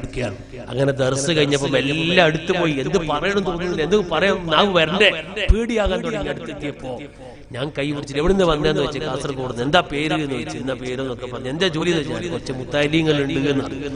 പിന്നെന്തും പറയാൻ എനിക്ക് വാക്കില്ല. ഞാൻ പറഞ്ഞു സ്ഥലം ചെല്ലാൻ തരണമെന്ന്. ഞമ്മ ഇപ്പൊ എന്താ ചെല്ലാൻ തരാ? ഇൽമു ചൊല്ലിക്കൊടുക്കൽ അതിന് അതിനേക്കാളും വലിയ ചെല്ലല് വേറെ ഉണ്ടോ? അതന്നല്ലേ ഏറ്റവും വലിയ ചെല്ലല്. എന്നാ മൊയിലാരെ മുത്തുനബിന്റെ അടുത്തേക്ക് ഒരാൾ എനിക്ക് ചെല്ലാൻ തന്നു, മുത്തുനബിന്റെ അടുത്ത് പോയിട്ട് ഒരാൾ ചെല്ലാൻ തന്നു എന്ന് പറഞ്ഞു. മുത്തുനബി പറഞ്ഞ്, ഉപ്പർ പറയുന്ന വാക്കാണ്, മുത്തുനബി പറഞ്ഞ് നിസ്കാരത്തിന്റെ പിറകെ 33 സുബ്ഹാനല്ലാഹ് ചൊല്ലിക്കോ, 33 അൽഹംദുലില്ലാഹ് ചൊല്ലിക്കോ, 33 അല്ലാഹു അക്ബർ ചൊല്ലിക്കോ, എന്നിട്ട് ലാ ഇലാഹ ഇല്ലല്ലാഹു വഹ്ദഹു ലാ ശരീക ലഹു 100 എണ്ണം പൂർത്തിയായിക്കോ. അങ്ങനെ 100 എണ്ണം ചൊല്ലിക്കോ, ദുഹറിനും ചൊല്ലിക്കോ, അസറിനും ചൊല്ലിക്കോ, മഗ്രിബിനും ഇശാക്കും സുബഹിക്കും ചൊല്ലിക്കോ, 5 വക്തിനും ചൊല്ലിക്കോ എന്ന് മുത്തുനബി ചൊല്ലി. മൊയിലാരെ അത് ചൊല്ലിക്കോ, മൊയിലാരെ അത് ചൊല്ലിക്കോ. സുബ്ഹാനല്ലാഹ്. എന്നിട്ട് ഫാത്തിമ ഉമ്മ റളിയല്ലാഹു അൻഹ മുത്തുനബിന്റെ അടുത്തേക്ക് വന്നിട്ട് ഞനക്കൊന്നും ചെല്ലാൻ തരണം എന്ന് പറഞ്ഞു. മുത്തുനബി പറഞ്ഞു, ഉറങ്ങുമ്പോ രാത്രി ഉറങ്ങാൻ കിടക്കുമ്പോ 33 സുബ്ഹാനല്ലാഹ് ചൊല്ലിക്കോ, 33 അൽഹംദുലില്ലാഹ് ചൊല്ലിക്കോ, 33 അല്ലാഹു അക്ബർ ചൊല്ലിക്കോ, ലാ ഇലാഹ ഇല്ലല്ലാഹു വഹ്ദഹു ലാ ശരീക ലഹു അത് ഒന്നും ചൊല്ലിക്കോ. അങ്ങനെ 100 എണ്ണം ചൊല്ലിക്കോ, കിടക്കുമ്പോൾ അങ്ങനെ ചൊല്ലിക്കോ. മൊയിലാരെ അതും ചൊല്ലിക്കോ. അപ്പൊ എത്രയായി ഇപ്പോ? 5 വക്ത് നിസ്കാരത്തിന് 500ആയി, രാത്രി കടക്കുമ്പോൾ 100, 600ആയില്ലേ ഇപ്പൊ ഒരു ദിവസത്തിൽ 600 ദിക്റായി. നമ്മളെ നാട്ടിൽ ഇപ്പൊ മഗ്രിബിലില്ല. അത് പണ്ടാരും ഒരു മനുഷ്യനെ അർജന്റീന കാണിച്ചോണ്ട് പാഞ്ഞു. ഇപ്പൊ എല്ലായിടത്തും അതേ പതിവായിട്ട് വന്നു. മഗ്രിബ് നിസ്കാരത്തിന് വേണ്ടി ദിക്റില്ല. ആരോ ഒരാളെ അങ്ങനെ ഒന്നുണ്ടോ? ദിക്റില്ല, മഗ്രിബിന് ദിക്റില്ല എന്ന കിതാബിലുണ്ടോ? ഞാൻ കണ്ടിട്ടില്ല. ആധികാരികമായി കിതാബ് നോക്കിയിട്ട് തന്നെ പറയുന്നത്, വെറുതെ പറയുന്നതല്ല. ഞാൻ കണ്ടിട്ടില്ല മഗ്രിബിന് ദിക്റില്ല എന്ന് പറഞ്ഞിട്ട്. പക്ഷെ ആരോ ഒരാൾ പണ്ട് അടിച്ചിട്ട് പാഞ്ഞു എന്റെ വേഗം എല്ലാവരും പാഞ്ഞു. അപ്പൊ മഗ്രിബിന് ചൊല്ലിക്കോ, എല്ലാ നിസ്കാരത്തിന് വരെ ദിക്ർ. അങ്ങനെ എത്രയായി? ഒരു ദിവസത്തിന് ഇങ്ങനെ ചൊല്ലിയാൽ 600 ദിക്ർ ഒരു നാളിൽ. 10 ദിവസം ചൊല്ലിയാലോ 6000 ദിക്ർ, ഒരു മാസം ചൊല്ലിയാലോ 18000 ദിക്ർ, 10 മാസം ചൊല്ലിയാലോ 1,80,000 ദിക്ർ. യാ റബ്ബി, അങ്ങനെ ഒരു കൊല്ലം ചൊല്ലിയാലോ 2,16,000 ദിക്ർ. ഒരു കൊല്ലം ചൊല്ലുമ്പോ 2,16,000 ദിക്ർ. അങ്ങനെ ഒരു മനുഷ്യർ 10 കൊല്ലം ചൊല്ലിയാലോ, ഒരു 60 കൊല്ലം ജീവിക്കുന്ന മനുഷ്യൻ ചൊല്ലിയാലോ അവന്റെ ദിക്റിന്റെ എണ്ണത്രേ. പക്ഷെ ഞമ്മക്കത് വേണ്ട. ഞമ്മക്ക് സലാം ഒറ്റ ചന്തിക്ക് ഒരു പൊള്ളി കൊടുത്ത് ഒറ്റ പാച്ച ദിക്റും വേണ്ട, ഒന്നും വേണ്ട. നമ്മളെ അവസ്ഥ എന്താണ്? നമ്മളൊക്കെ ഞാൻ എന്തിനാ ഇത് പറഞ്ഞത്? ഇതൊക്കെ ചില്ലറ വിഷയല്ല, ഇതൊക്കെ ചില്ലറ വിഷയല്ല കേട്ടോ. മഹാന്മാര് പറയുന്നു, ഈ 100 ദിക്റുകൾ നിസ്കാരത്തിന്റെ പിറകെ ഒരാൾ ചൊല്ലിയാൽ അവന്റെ പാപങ്ങൾ പൊറുക്കപ്പെട്ടു പോയി. വലിയ കടലിന്റെ തിരമാലകളെ പോലത്തെ തെറ്റുകളാണ് എങ്കിലും 100 ദിക്ർ 5 വക്ത് നിസ്കാരത്തിന്റെ പിറകെ ചൊല്ലിയാൽ അവന്റെ പാവങ്ങളെ പൊറുക്കപ്പെടുകയാണ്. പ്രിയപ്പെട്ട സഹോദരങ്ങളെ, മഹാന്മാര് അവരെ കിതാബിൽ രേഖപ്പെടുത്തുകയാണ്, ഏതൊരു മനുഷ്യനും വയസ്തഇദ്ദലിൽ മൗത്ത്, അവൻ മരണത്തിലേക്ക് ഒരുങ്ങേണ്ടവനാണ്. എങ്ങനെയാണ് മരണത്തിലേക്ക് ഒരുങ്ങേണ്ടത്? തൗബത്തി, അവൻ തൗബ ചെയ്യേണ്ടവനാണ്. നന്നായി എപ്പോഴും തൗബ ചെയ്യേണ്ടവനാണ്. അല്ലാഹുവിലേക്ക് തൗബ ചെയ്ത് മടങ്ങിക്കോ. ഉമ്മമാരെ, തൗബ പിന്തിക്കല്ല. ഏത് തെറ്റ് ചെയ്താലും ഉടനടി പറയണം, അസ്തഗ്ഫിറുല്ലാഹ്, അസ്തഗ്ഫിറുല്ലാഹ്. ഇത് തന്നെയാണ് ഏറ്റവും വലിയ തൗബ. രണ്ടാമതായി ഇമാമിങ്ങൾ എന്താ പറയുന്നത്? വറദ്ദിൽ മലാലിമി, മരിക്കാൻ ഒരുങ്ങിക്കോ. അക്കടപാടുണ്ടെങ്കിൽ കൊടുത്തു വീട്ടിക്കോ, കടം ബാക്കി വെക്കല്ല. ഏത് സമയത്തും അക്കടപാടുകളെ കൊടുത്തു വീട്ടുന്നവരാകണം മുഅ്മിനീങ്ങളെ. അക്കടപാട് വളരെ വലുതാണ്, അക്കടപാടുകൾ വളരെ വലുതാണ്. കടമുള്ളവര് കടം വീട്ടി തയ്യാറാകുന്നവരാകണം. എന്തെങ്കിലും കൊടുക്കാനുള്ളവര് കൊടുത്തു വീട്ടുന്നവരാകണം. പള്ളിന്റെ കടം, വ്യക്തികളെ കടം, അല്ലാഹുവിന്റെ കടം, പല നിരക്കുള്ള കടങ്ങളുണ്ട്. അതൊക്കെ കൊടുത്തു വീട്ടി തയ്യാറാകണേ. കടമുണ്ടോ അത് കൊടുത്തു വീട്ടണേ. ആരെങ്കിലും ചീത്ത പറഞ്ഞത്, ഗീബത്ത് പറഞ്ഞത്, നബീബത്ത് പറഞ്ഞത്, അടിച്ചത്, ചവിട്ടത്, കുത്തിയത് പൊരുത്തപ്പെടിക്കാനുണ്ടോ? എപ്പോഴും പൊരുത്തപ്പെടിച്ച് തയ്യാറാകണേ. സുബ്ഹാനല്ലാഹ്. അക്കടപാടുകളെ മുഴുവനും വെട്ടിയിട്ട് മരണത്തിന് തയ്യാറായിക്കോ. അർഹമുർ റഹീമായ റബ്ബേ, ഞങ്ങൾക്ക് വലിയ വലിയ കടപാടുകളുണ്ട്, അതൊക്കെ വീട്ടാനുള്ള വഴി നീ എളുപ്പമാക്കണേ അല്ലാ. ഞങ്ങളെ കടങ്ങളെ ബാക്കി വെച്ചിട്ട് ഞങ്ങളെ നീ നിന്നിലേക്ക് പിടിക്കല്ല അല്ലാ. ഇമാമിങ്ങൾ പറയുന്ന കടപാടുകളെ വീട്ടുന്നവരാകണോ. എന്നാ നിങ്ങൾക്കറിയണോ, ഞാനിപ്പോൾ പറഞ്ഞ ബഹുമാനപ്പെട്ട സുലൈമാൻ ഉസ്താദ്, റഈസുൽ ഉലമ സുലൈമാൻ ഉസ്താദ്, അല്ലാഹു ആഫിയത്ത് കൂട്ടി കൊടുക്കട്ടെ, മഹാനവറുകളെ കഥകൾ നിങ്ങൾ ഇന്ന് വയസ്സ് 67-68 വയസ്സിലേക്ക് എത്തി. പക്ഷേ 60 വയസ്സിന്റെ ശേഷം ഇങ്ങോട്ട് സുലൈമാൻ ഉസ്താദ് ഒരൊറ്റ ഉറുപ്പിക കടമാക്കിയിട്ടില്ല. ഒരാൾക്ക് കടം കൊടുക്കാനില്ല, കടം വാങ്ങാനില്ല. എല്ലാ കടങ്ങളെയും വീട്ടിയിട്ട് അതാ ഒരുങ്ങി തയ്യാറായി നിൽക്കുന്നു. അവർക്ക് ദർസോടെ ദർസ്, ഇൽമ് ചൊല്ലിക്കൊടുക്കലോടുകൂടെ ഇൽമല്ലാതെ വേറെ ഒന്നും ചിന്തിക്കാനില്ല. ഞാൻ നിങ്ങളോട് ചോദിക്കട്ടെ സഹോദരങ്ങളെ, ഇമാമികൾ നമ്മോട് പഠിപ്പിക്കുകയാണ്, എപ്പോഴും തൗബ കൊണ്ടുവരുന്നവരാകണം, അക്കടവാടികളെ കൊടുത്തു വീട്ടുന്നവരാകണോ. മുഅ്മിനീങ്ങളെ, അനാവശ്യമായി അക്കടപാട് ഉണ്ടാക്കി വെക്കല്ലേ. സാധാരണ കടമാവലുണ്ട്. എപ്പോ വീട് നിർമ്മിക്കുമ്പോ കടമുണ്ടാകാറുണ്ട്, മക്കളെ വായിക്കുമ്പോ കടമുണ്ടാകാറുണ്ട്. അങ്ങനെ കടത്തിന് പുറമെ ചില ആൾക്കാര് അതെ മറ്റൊന്നും ചിന്തിക്കാതെ ഓവറായി കടമാക്കി വെക്കുന്നവര്. അതെങ്ങനെ? 50 ലക്ഷം കയ്യിലുള്ള ഒരാള് 50 ലക്ഷം ലോൺ എടുത്തിട്ട് 1 കോടിയുടെ ബിസിനസ് തുടങ്ങുകയാണ്. ഇങ്ങനെ ആവശ്യമില്ലാതെ കടമാക്കി വെക്കുന്നവര് ചിന്തിക്കണം കേട്ടോ. കടമുണ്ടായ മയ്യത്തിലേക്ക് നബി സല്ലല്ലാഹു അലൈഹി വസല്ലമ തങ്ങള് മയ്യത്ത് നിസ്കരിച്ചിട്ടില്ല. എത്ര വലിയ തെറ്റ് ചെയ്തവനിക്കും റസൂലുള്ള മയ്യത്ത് നിസ്കരിച്ചിട്ടുണ്ട്. പക്ഷേ കടമാം ബാക്കി വെച്ചിട്ട് മരിച്ച ഒരാൾക്ക് റസൂലുള്ളാഹി മയ്യത്ത് നിസ്കരിച്ചിട്ടില്ല. കാരണം എന്തുകൊണ്ടാണ്? നബി സല്ലല്ലാഹു അലൈഹി വസല്ലമ തങ്ങൾ ഒരു മയ്യത്ത് നിസ്കരിച്ചാൽ എല്ലാ പാവങ്ങളും ആ മയ്യത്തിന് പൊറുക്കപ്പെടും. പക്ഷേ കടം പൊറുക്കപ്പെടൂല്ല. റസൂലുള്ളാഹി നിസ്കരിച്ചാൽ മുഴുവനും പൊറുക്കണം. അല്ലാഹുവിന്റെ തീരുമാനം കടം പൊറുക്കൂല എന്നാണ്. അതുകൊണ്ട് തന്നെ റസൂലുള്ളാഹി തങ്ങൾ മയ്യത്ത് നിസ്കരിച്ചിട്ടില്ല. കടം ഡേഞ്ചറാണ് കേട്ടോ. അതുകൊണ്ട് ജാഗ്രതയോടെ ശ്രദ്ധിക്കണം. കടം വീട്ടാനുള്ള വഴികൾ കണ്ടെത്തണം. പെട്ടെന്ന് കടങ്ങൾ വീട്ടിയിട്ട് 60 വയസ്സായി കഴിഞ്ഞാൽ ഒന്ന് ഒരുങ്ങി നിൽക്കണം, ഒന്ന് മരണത്തിലേക്ക് തയ്യാറായി നിൽക്കണം. പിന്നെയും കടമാക്കിയിട്ട് മോനെ ആഖിറം രക്ഷപ്പെടുത്താറുള്ളത് ഞാൻ ആഖിറം വരെ പരാജയപ്പെടുത്തരുത്. ആഖിറത്തിലേക്ക് ഒരുങ്ങി ജീവിച്ചോ.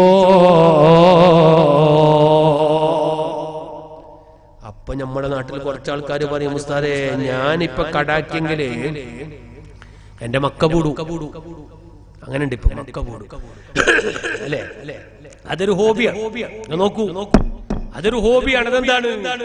ഇപ്പൊ പിന്നെ മരിച്ചെങ്കില് ഉസ്താദ് പറയൂ, ഇതാ നമ്മളെ മുഹമ്മദ് ഹാജി മരിച്ചോയിന്, അയാൾ നല്ല ആളാണ്, പിന്നെ ദുനിയാവിൽ ജീവിക്കുമ്പോ ഏത് മുഹമ്മദ് ഹാജി നമുക്ക് അറിയില്ലട്ടോ. ഞാൻ വെറുതെ പറഞ്ഞത് മുഹമ്മദ് ഹാജി ബേജാറായി പോണ്ടായി. ബേജാറായോ അയാൾ മരിക്കാണ്ടിരിക്കല, അത് പറയും. അങ്ങനെ അയാളെ കടമല്ലോ പിന്നെ ഉണ്ടാവും. മനുഷ്യന്മാരായിട്ട് ജീവിക്കുമ്പോ കുറെ ഇടപാടുകളൊക്കെ ഉണ്ടാവും. അതൊക്കെ കടങ്ങളൊക്കെ മക്കൾ ഏറ്റെടുത്തിട്ടുണ്ട്. നിങ്ങൾ മക്കളുമായിട്ട് ബന്ധപ്പെടണോന്ന് അങ്ങനെ ഉസ്താദ് പറയുമ്പോ എന്തായി? നാട്ടുകാരുടെ ഇടയിൽ എന്തായിപ്പോ, ആചാര മക്ക ഭയങ്കര പറ്റ കടത്തിനെ മക്ക ഏറ്റെടുത്ത് നീ നിനക്ക് ഭയങ്കരായി എന്തേ മക്കളെ കട ഏറ്റെടുത്ത് നീ. പക്ഷേ അത് ഞാൻ ചെല്ലല്ല. ഈ ഉസ്താദ് ചെല്ലുന്നുണ്ടാവും, ഞാൻ ചെല്ലല്ല. എന്താ ഞാൻ ചെല്ലാത്തത്? എന്റെ കാരണം ഒരു ദിവസം ഒരു സ്ഥലത്ത് എന്നോട് ഇങ്ങനെ പറയാൻ വേണ്ടി ഞാൻ പറഞ്ഞു, കടലിലെ മക്കൾ ഏറ്റെടുത്തിന്, അതുകൊണ്ട് വേണ്ട കാര്യങ്ങളൊക്കെ മക്കളായിട്ട് ബന്ധപ്പെട്ടോളൂ എന്നാണ്. അങ്ങനെ മയ്യത്തെല്ലാം കബറടക്കി 3 കഴിഞ്ഞിട്ട് ഒരു കടക്കാരന് മക്കളെടുത്തേക്ക് പോയി. അല്ല ഞാൻ പള്ളിയിൽ നിന്ന് ഇങ്ങനെ ചെല്ലല്ലോ, ഉപ്പാണ് 2 ലക്ഷം ഉറുപ്പ തരാണ്ടായി. അങ്ങനെ ഞാൻ പറഞ്ഞു, ഉസ്താദിനെ നോക്കോ, ഉസ്താദല്ലേ ജലീന, ഉസ്താദിനെ നോക്കോ. അതോടുകൂടെ സ്റ്റോപ്പ്. ഞാൻ ഇന്നോളത് പറയല്ല. നമ്മളെ പറ്റിക്കുന്നത് നമ്മള് പറയിപ്പിച്ചത് ഇങ്ങനെ ചെല്ലിരി നമ്മ പാടകന്റെ ആളാ. പക്ഷേ വന്നപ്പോ ചെല്ലിയെന്ത് അയാളെന്ന് വയ്ക്കോ അപ്പൊ ചെല്ലിച്ചെന്നി ജനങ്ങളെ മുമ്പിൽ കണ്ടറാ ഒന്നൊക്കെ ഉപ്പാനെ കടം തേച്ച് മക്ക ഏറ്റെടുത്തിട്ടുണ്ടാവും. മക്ക ഭയങ്കര ഇതിനൊരു അഹങ്കാരം കൊണ്ട് ഉപ്പാന്റെ മയ്യത്ത് കളിച്ചിട്ട് എനിക്ക് അഹങ്കാര. ഞാൻ പറയുന്നു ഒറ്റ മക്കളെയും വിശ്വസിക്കണ്ട. ഉപ്പാരെ കടത്തിന്റെ കാര്യം ജാഗ്രതയാക്കണം. അനാവശ്യമായി കടമാക്കിയിട്ട് ദുനിയാവും ആഖിറവും നഷ്ടപ്പെടുത്തണ്ട. എന്തിന് കടാക്കണം തിരിനിര മനുഷ്യന്മാരൊക്കെ അങ്ങനെ കടായിക്കൊണ്ട് പോകാൻ കടത്തോടെ കടം.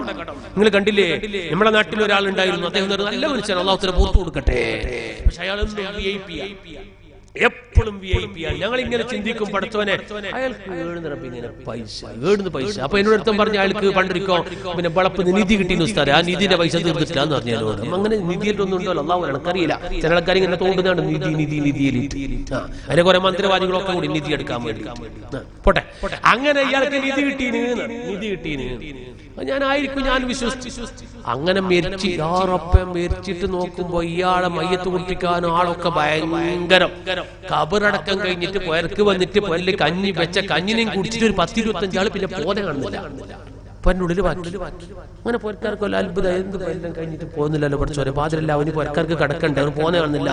അങ്ങനെ 2-3 ആള് മരിച്ചാളെ അനിയനും പിന്നെ ഉമ്മാന്റെ ആങ്ങളെ നിങ്ങൾ പോകുന്നില്ല. കണക്ക് 2 ലക്ഷം തരാണ്ട്, നിനക്ക് കണക്കല്ല 3 തരാണ്ട്, നിനക്ക് കണക്ക് 4 തരാണ്ട്, നിനക്ക് കണക്ക് 6 തരാണ്ട്. ഞാൻ പറഞ്ഞു 1 കണക്ക് തരാനുണ്ട്. നിറഞ്ഞ പറഞ്ഞേക്കാളല്ല 1 കണക്ക് തരാനുണ്ട്. നോക്കുമ്പോ 27 ലക്ഷം കൊടുക്കാനുണ്ട്. 27 ലക്ഷം. അവസാനം പോരനും ജാഗനും മൊത്തം വിറ്റിട്ട് കൊടുത്തതാ. ഇത് ഉമ്മക്കറിയില്ല, മക്കൾക്കറിയില്ല, ആർക്കും അറിയില്ല. കടത്തോടെ കടാക്കി അങ്ങ് വരച്ച് ജീവിച്ചെന്നെ VIP ജീവിതമാ. ഭയങ്കര കടം. ഞാൻ ചോദിക്കട്ടെ, മക്കൾ യതീമായില്ലേ? ഈ മക്കൾക്ക് ഗതിയുണ്ടോ? ഉള്ള പോരന് മൊത്തം ഇയാളെ കടം വിട്ടാൻ വേണ്ടി വിൽക്കേണ്ടി വന്നു. ഇങ്ങനെ കടത്തിൽ കളിക്കുന്ന മനുഷ്യന്മാര്, കടൊരു ഹോബിയാ, കടം കൊണ്ടൊരു കളി. അങ്ങനെ ഈടുന്ന് കൊടുക്കുന്നു, ആടുന്ന് ഈടുന്ന് കൊടുക്കുന്നു. കളിയോടെ കളിയാണ് ഇവർക്ക് കടം കൊണ്ടൊരു കളി. ഞാൻ പറയട്ടെ, മരിക്കാനുള്ളവനാണോ റദ്ദുൽ മലാലിമീ? നിങ്ങൾ കടത്തിനെ വീട്ടുന്നവരാകണം, അക്കടവാടികളെ വീട്ടുന്നവരാകണം. ഇനി പറയട്ടെ ഉപ്പമാരെ, ഉമ്മമാരെ, ഈ പൈസന്റെ കടം മാത്രമല്ല, ഇതിനേക്കാളും വലിയ കടമാണ് ഗീബത്ത് പറഞ്ഞത്, നമീമത്ത് പറഞ്ഞത്, കളവ് പറഞ്ഞത്, യശനി പറഞ്ഞത്, ഫിത്ന ഉണ്ടാക്കിയത്. ഉപ്പമാരെ, ഞാൻ ആരെക്കുറിച്ച് ഫിത്ന പറഞ്ഞിട്ടുണ്ടോ അവരൊന്ന് പൊരുത്തപ്പെടിക്കണേ. പരസ്പരം അങ്ങോട്ടും ഇങ്ങോട്ടും കൈകൊടുത്ത് പൊരുത്തപ്പെടിക്കണം. പെരുന്നാളിലൊക്കെ നല്ലൊരു സമയമാണ് അതൊക്കെ. പള്ളി നോക്കെ പിരിയുമ്പോ എല്ലാവരും അങ്ങോട്ടും ഇങ്ങോട്ട് കൈ കൊടുത്ത് പൊരുത്തപ്പെടിക്കാം. അപ്പൊ നിന്റെ തോന്നല് ഞാനെന്നെ പോലെ ഞാൻ പോലെ എന്തോ ആക്കിയിട്ടുണ്ടെങ്കിലോ പറയാൻ പറ്റൂല. പരസ്പരം പൊരുത്തപ്പെടിക്കല്.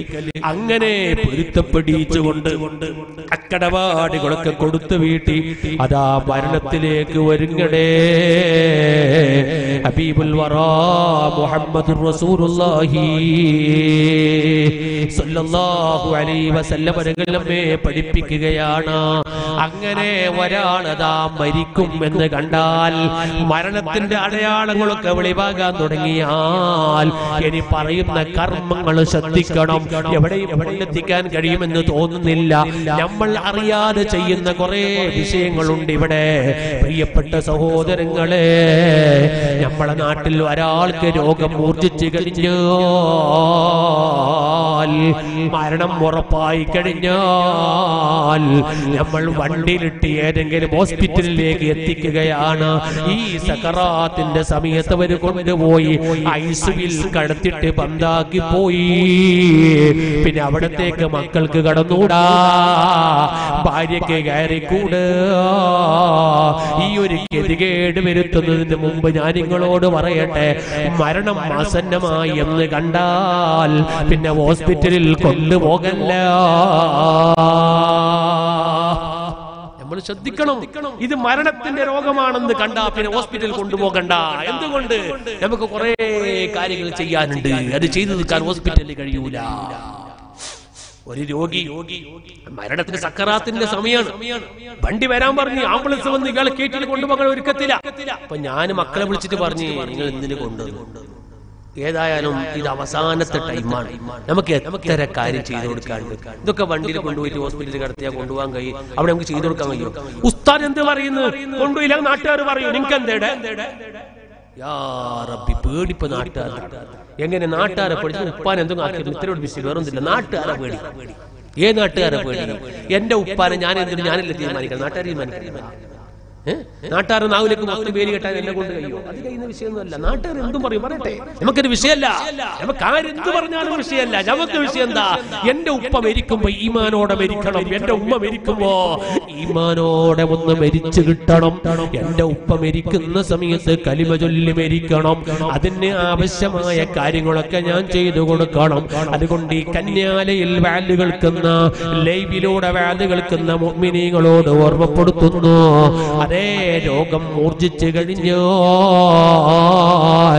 ഇത് മരണത്തിന്റെ രോഗമാണെന്ന് കണ്ടാൽ ആ രോഗിയെ എവിടെയും കൊണ്ടുപോകല്ലേ. കാരണം എന്തുകൊണ്ടാണ്? അതാ ഹോസ്പിറ്റലിൽ എത്തിയാൽ ഐസിയുവിൽ കയറ്റുകയാണ്.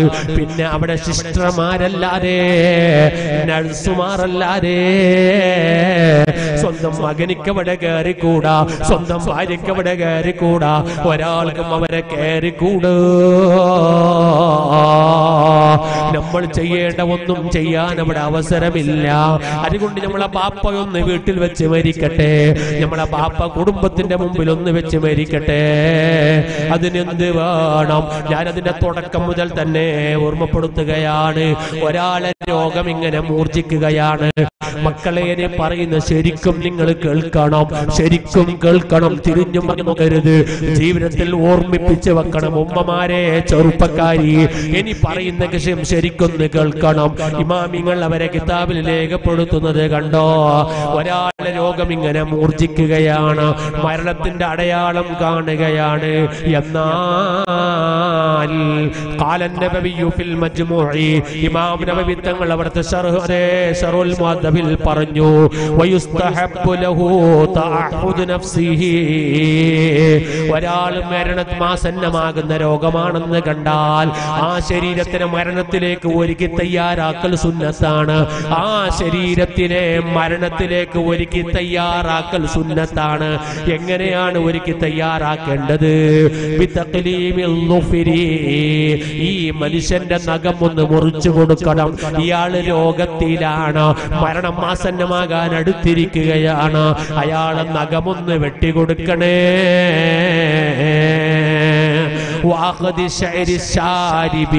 മീസയൊന്ന് വെട്ടിക്കൊടുക്കണേ. തൊക്കു രോമം ക്ലിയറാക്കണേ. ഗുഹ്യ രോമം ഒന്ന് ക്ലിയറാക്കി കൊടുക്കണേ. അങ്ങനെ അതാ നഖം മുറിച്ചിട്ട് അനാവശ്യ വേസ്റ്റ് മുടികളൊക്കെ ക്ലീൻ ചെയ്തിട്ട്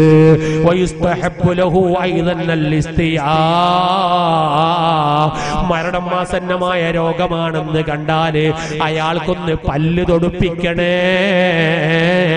മക്കളെ, ഇത് നമ്മൾ ചെയ്തു കൊടുക്കേണ്ടതാണ്. ഹോസ്പിറ്റലിലേക്ക് എടുത്ത് ഓടേണ്ടവരല്ല. ഏതോ മുറിയിൽ കൊണ്ടുപോയി ഉപ്പാനെ മരിപ്പിക്കേണ്ടതല്ല. നമ്മള് വീട്ടിൽ വെച്ചിട്ട് എന്റെ കൺമുമ്പിൽ എന്റെ മാപ്പ മരിക്കണം. അതിനു വേണ്ടി മാപ്പാനെ ഒന്ന് ഒരുക്കി തയ്യാറാക്കണം, ഉമ്മാനെ ഒന്ന് ഒരുക്കി തയ്യാറാക്കണം.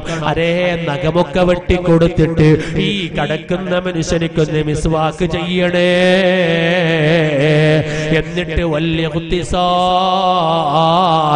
രോഗത്തിൽ കിടക്കുന്ന ഈ മനുഷ്യരെ ഒന്ന് നന്നായി കുളിപ്പിക്കണേ. എന്നിട്ട് നല്ല ശുദ്ധിയുള്ള ഒരു വസ്ത്രം ധരിപ്പിക്കണേ. ശുദ്ധിയുള്ള വസ്ത്രം ധരിപ്പിക്കണം. രോഗത്തിൽ കടന്ന വസ്ത്രത്തിൽ നജസ് ഉണ്ടാകും. അതൊക്കെ ഊരിയിട്ടൊന്ന് നന്നായി കുളിപ്പിച്ചിട്ട് പല്ലൊക്കെ തുടപ്പിച്ചിട്ട് എന്നിട്ട് ആ മയ്യത്തിനെ ഒതോടിപ്പിച്ചിട്ട് ആ കിടക്കുന്ന രോഗിക്കൊന്ന് ഒതോടിപ്പിച്ചിട്ട് നല്ല വസ്ത്രം ധരിപ്പിച്ചിട്ട് പിന്നെന്താ ചെയ്യേണ്ടത്? അതാ കുളിപ്പിച്ചു കഴിഞ്ഞു, നല്ല വസ്ത്രം ധരിപ്പിച്ചു കഴിഞ്ഞു, ഒന്ന് അത്തറ് പുരട്ടി കൊടുക്കണേ.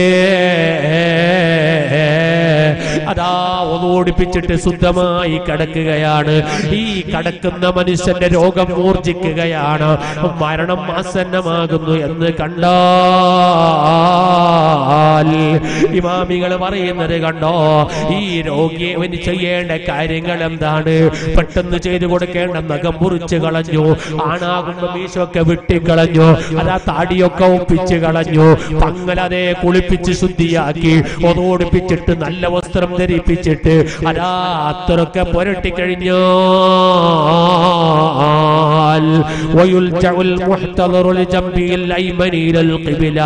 ഈ മരണമാസന്നമായി കിടക്കുന്ന മനുഷ്യന് ഖിബിലന്റെ ഭാഗത്തേക്ക് അത് ഇങ്ങനെ ചെരിച്ചു കിടത്തണേ. അത് ഖിബിലയല്ലേ? അത് ഖിബിലയാണ്. ഇങ്ങനെ ചെരിച്ചു കിടത്തണേ. അങ്ങോട്ട് തല ഇങ്ങോട്ട് കാലാക്കിട്ട് ഇങ്ങനെ ചെരിച്ചു കിടത്തണം.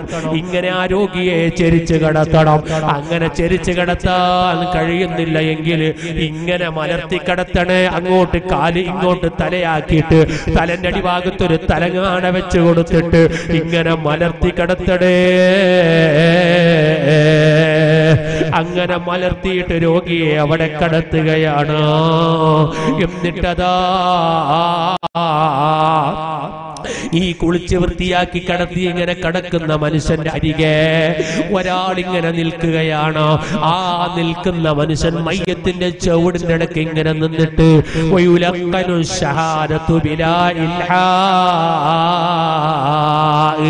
ഈ മരിക്കാൻ കിടക്കുന്ന മനുഷ്യനിക്ക്, ചിരിച്ചു കിടത്തിയ ഈ മനുഷ്യനിക്ക്, അല്ലെങ്കിൽ മലർന്നു കിടന്ന ഈ മനുഷ്യനിക്ക് നിങ്ങൾ ലാ ഇലാഹ ഇല്ലല്ലാഹ് ചൊല്ലിക്കൊടുക്കണേ.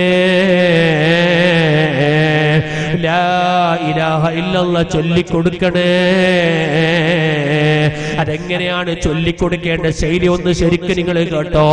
മരിക്കാൻ കിടക്കുന്ന മനുഷ്യന്റെ മുമ്പിൽ വന്നിട്ട് ആ മനുഷ്യന്റെ ചവിട്ടിന്റെ അടുക്ക ഒരാള് നിൽക്കണം. ഈ നിൽക്കുന്നവൻ ആരായിരിക്കണം?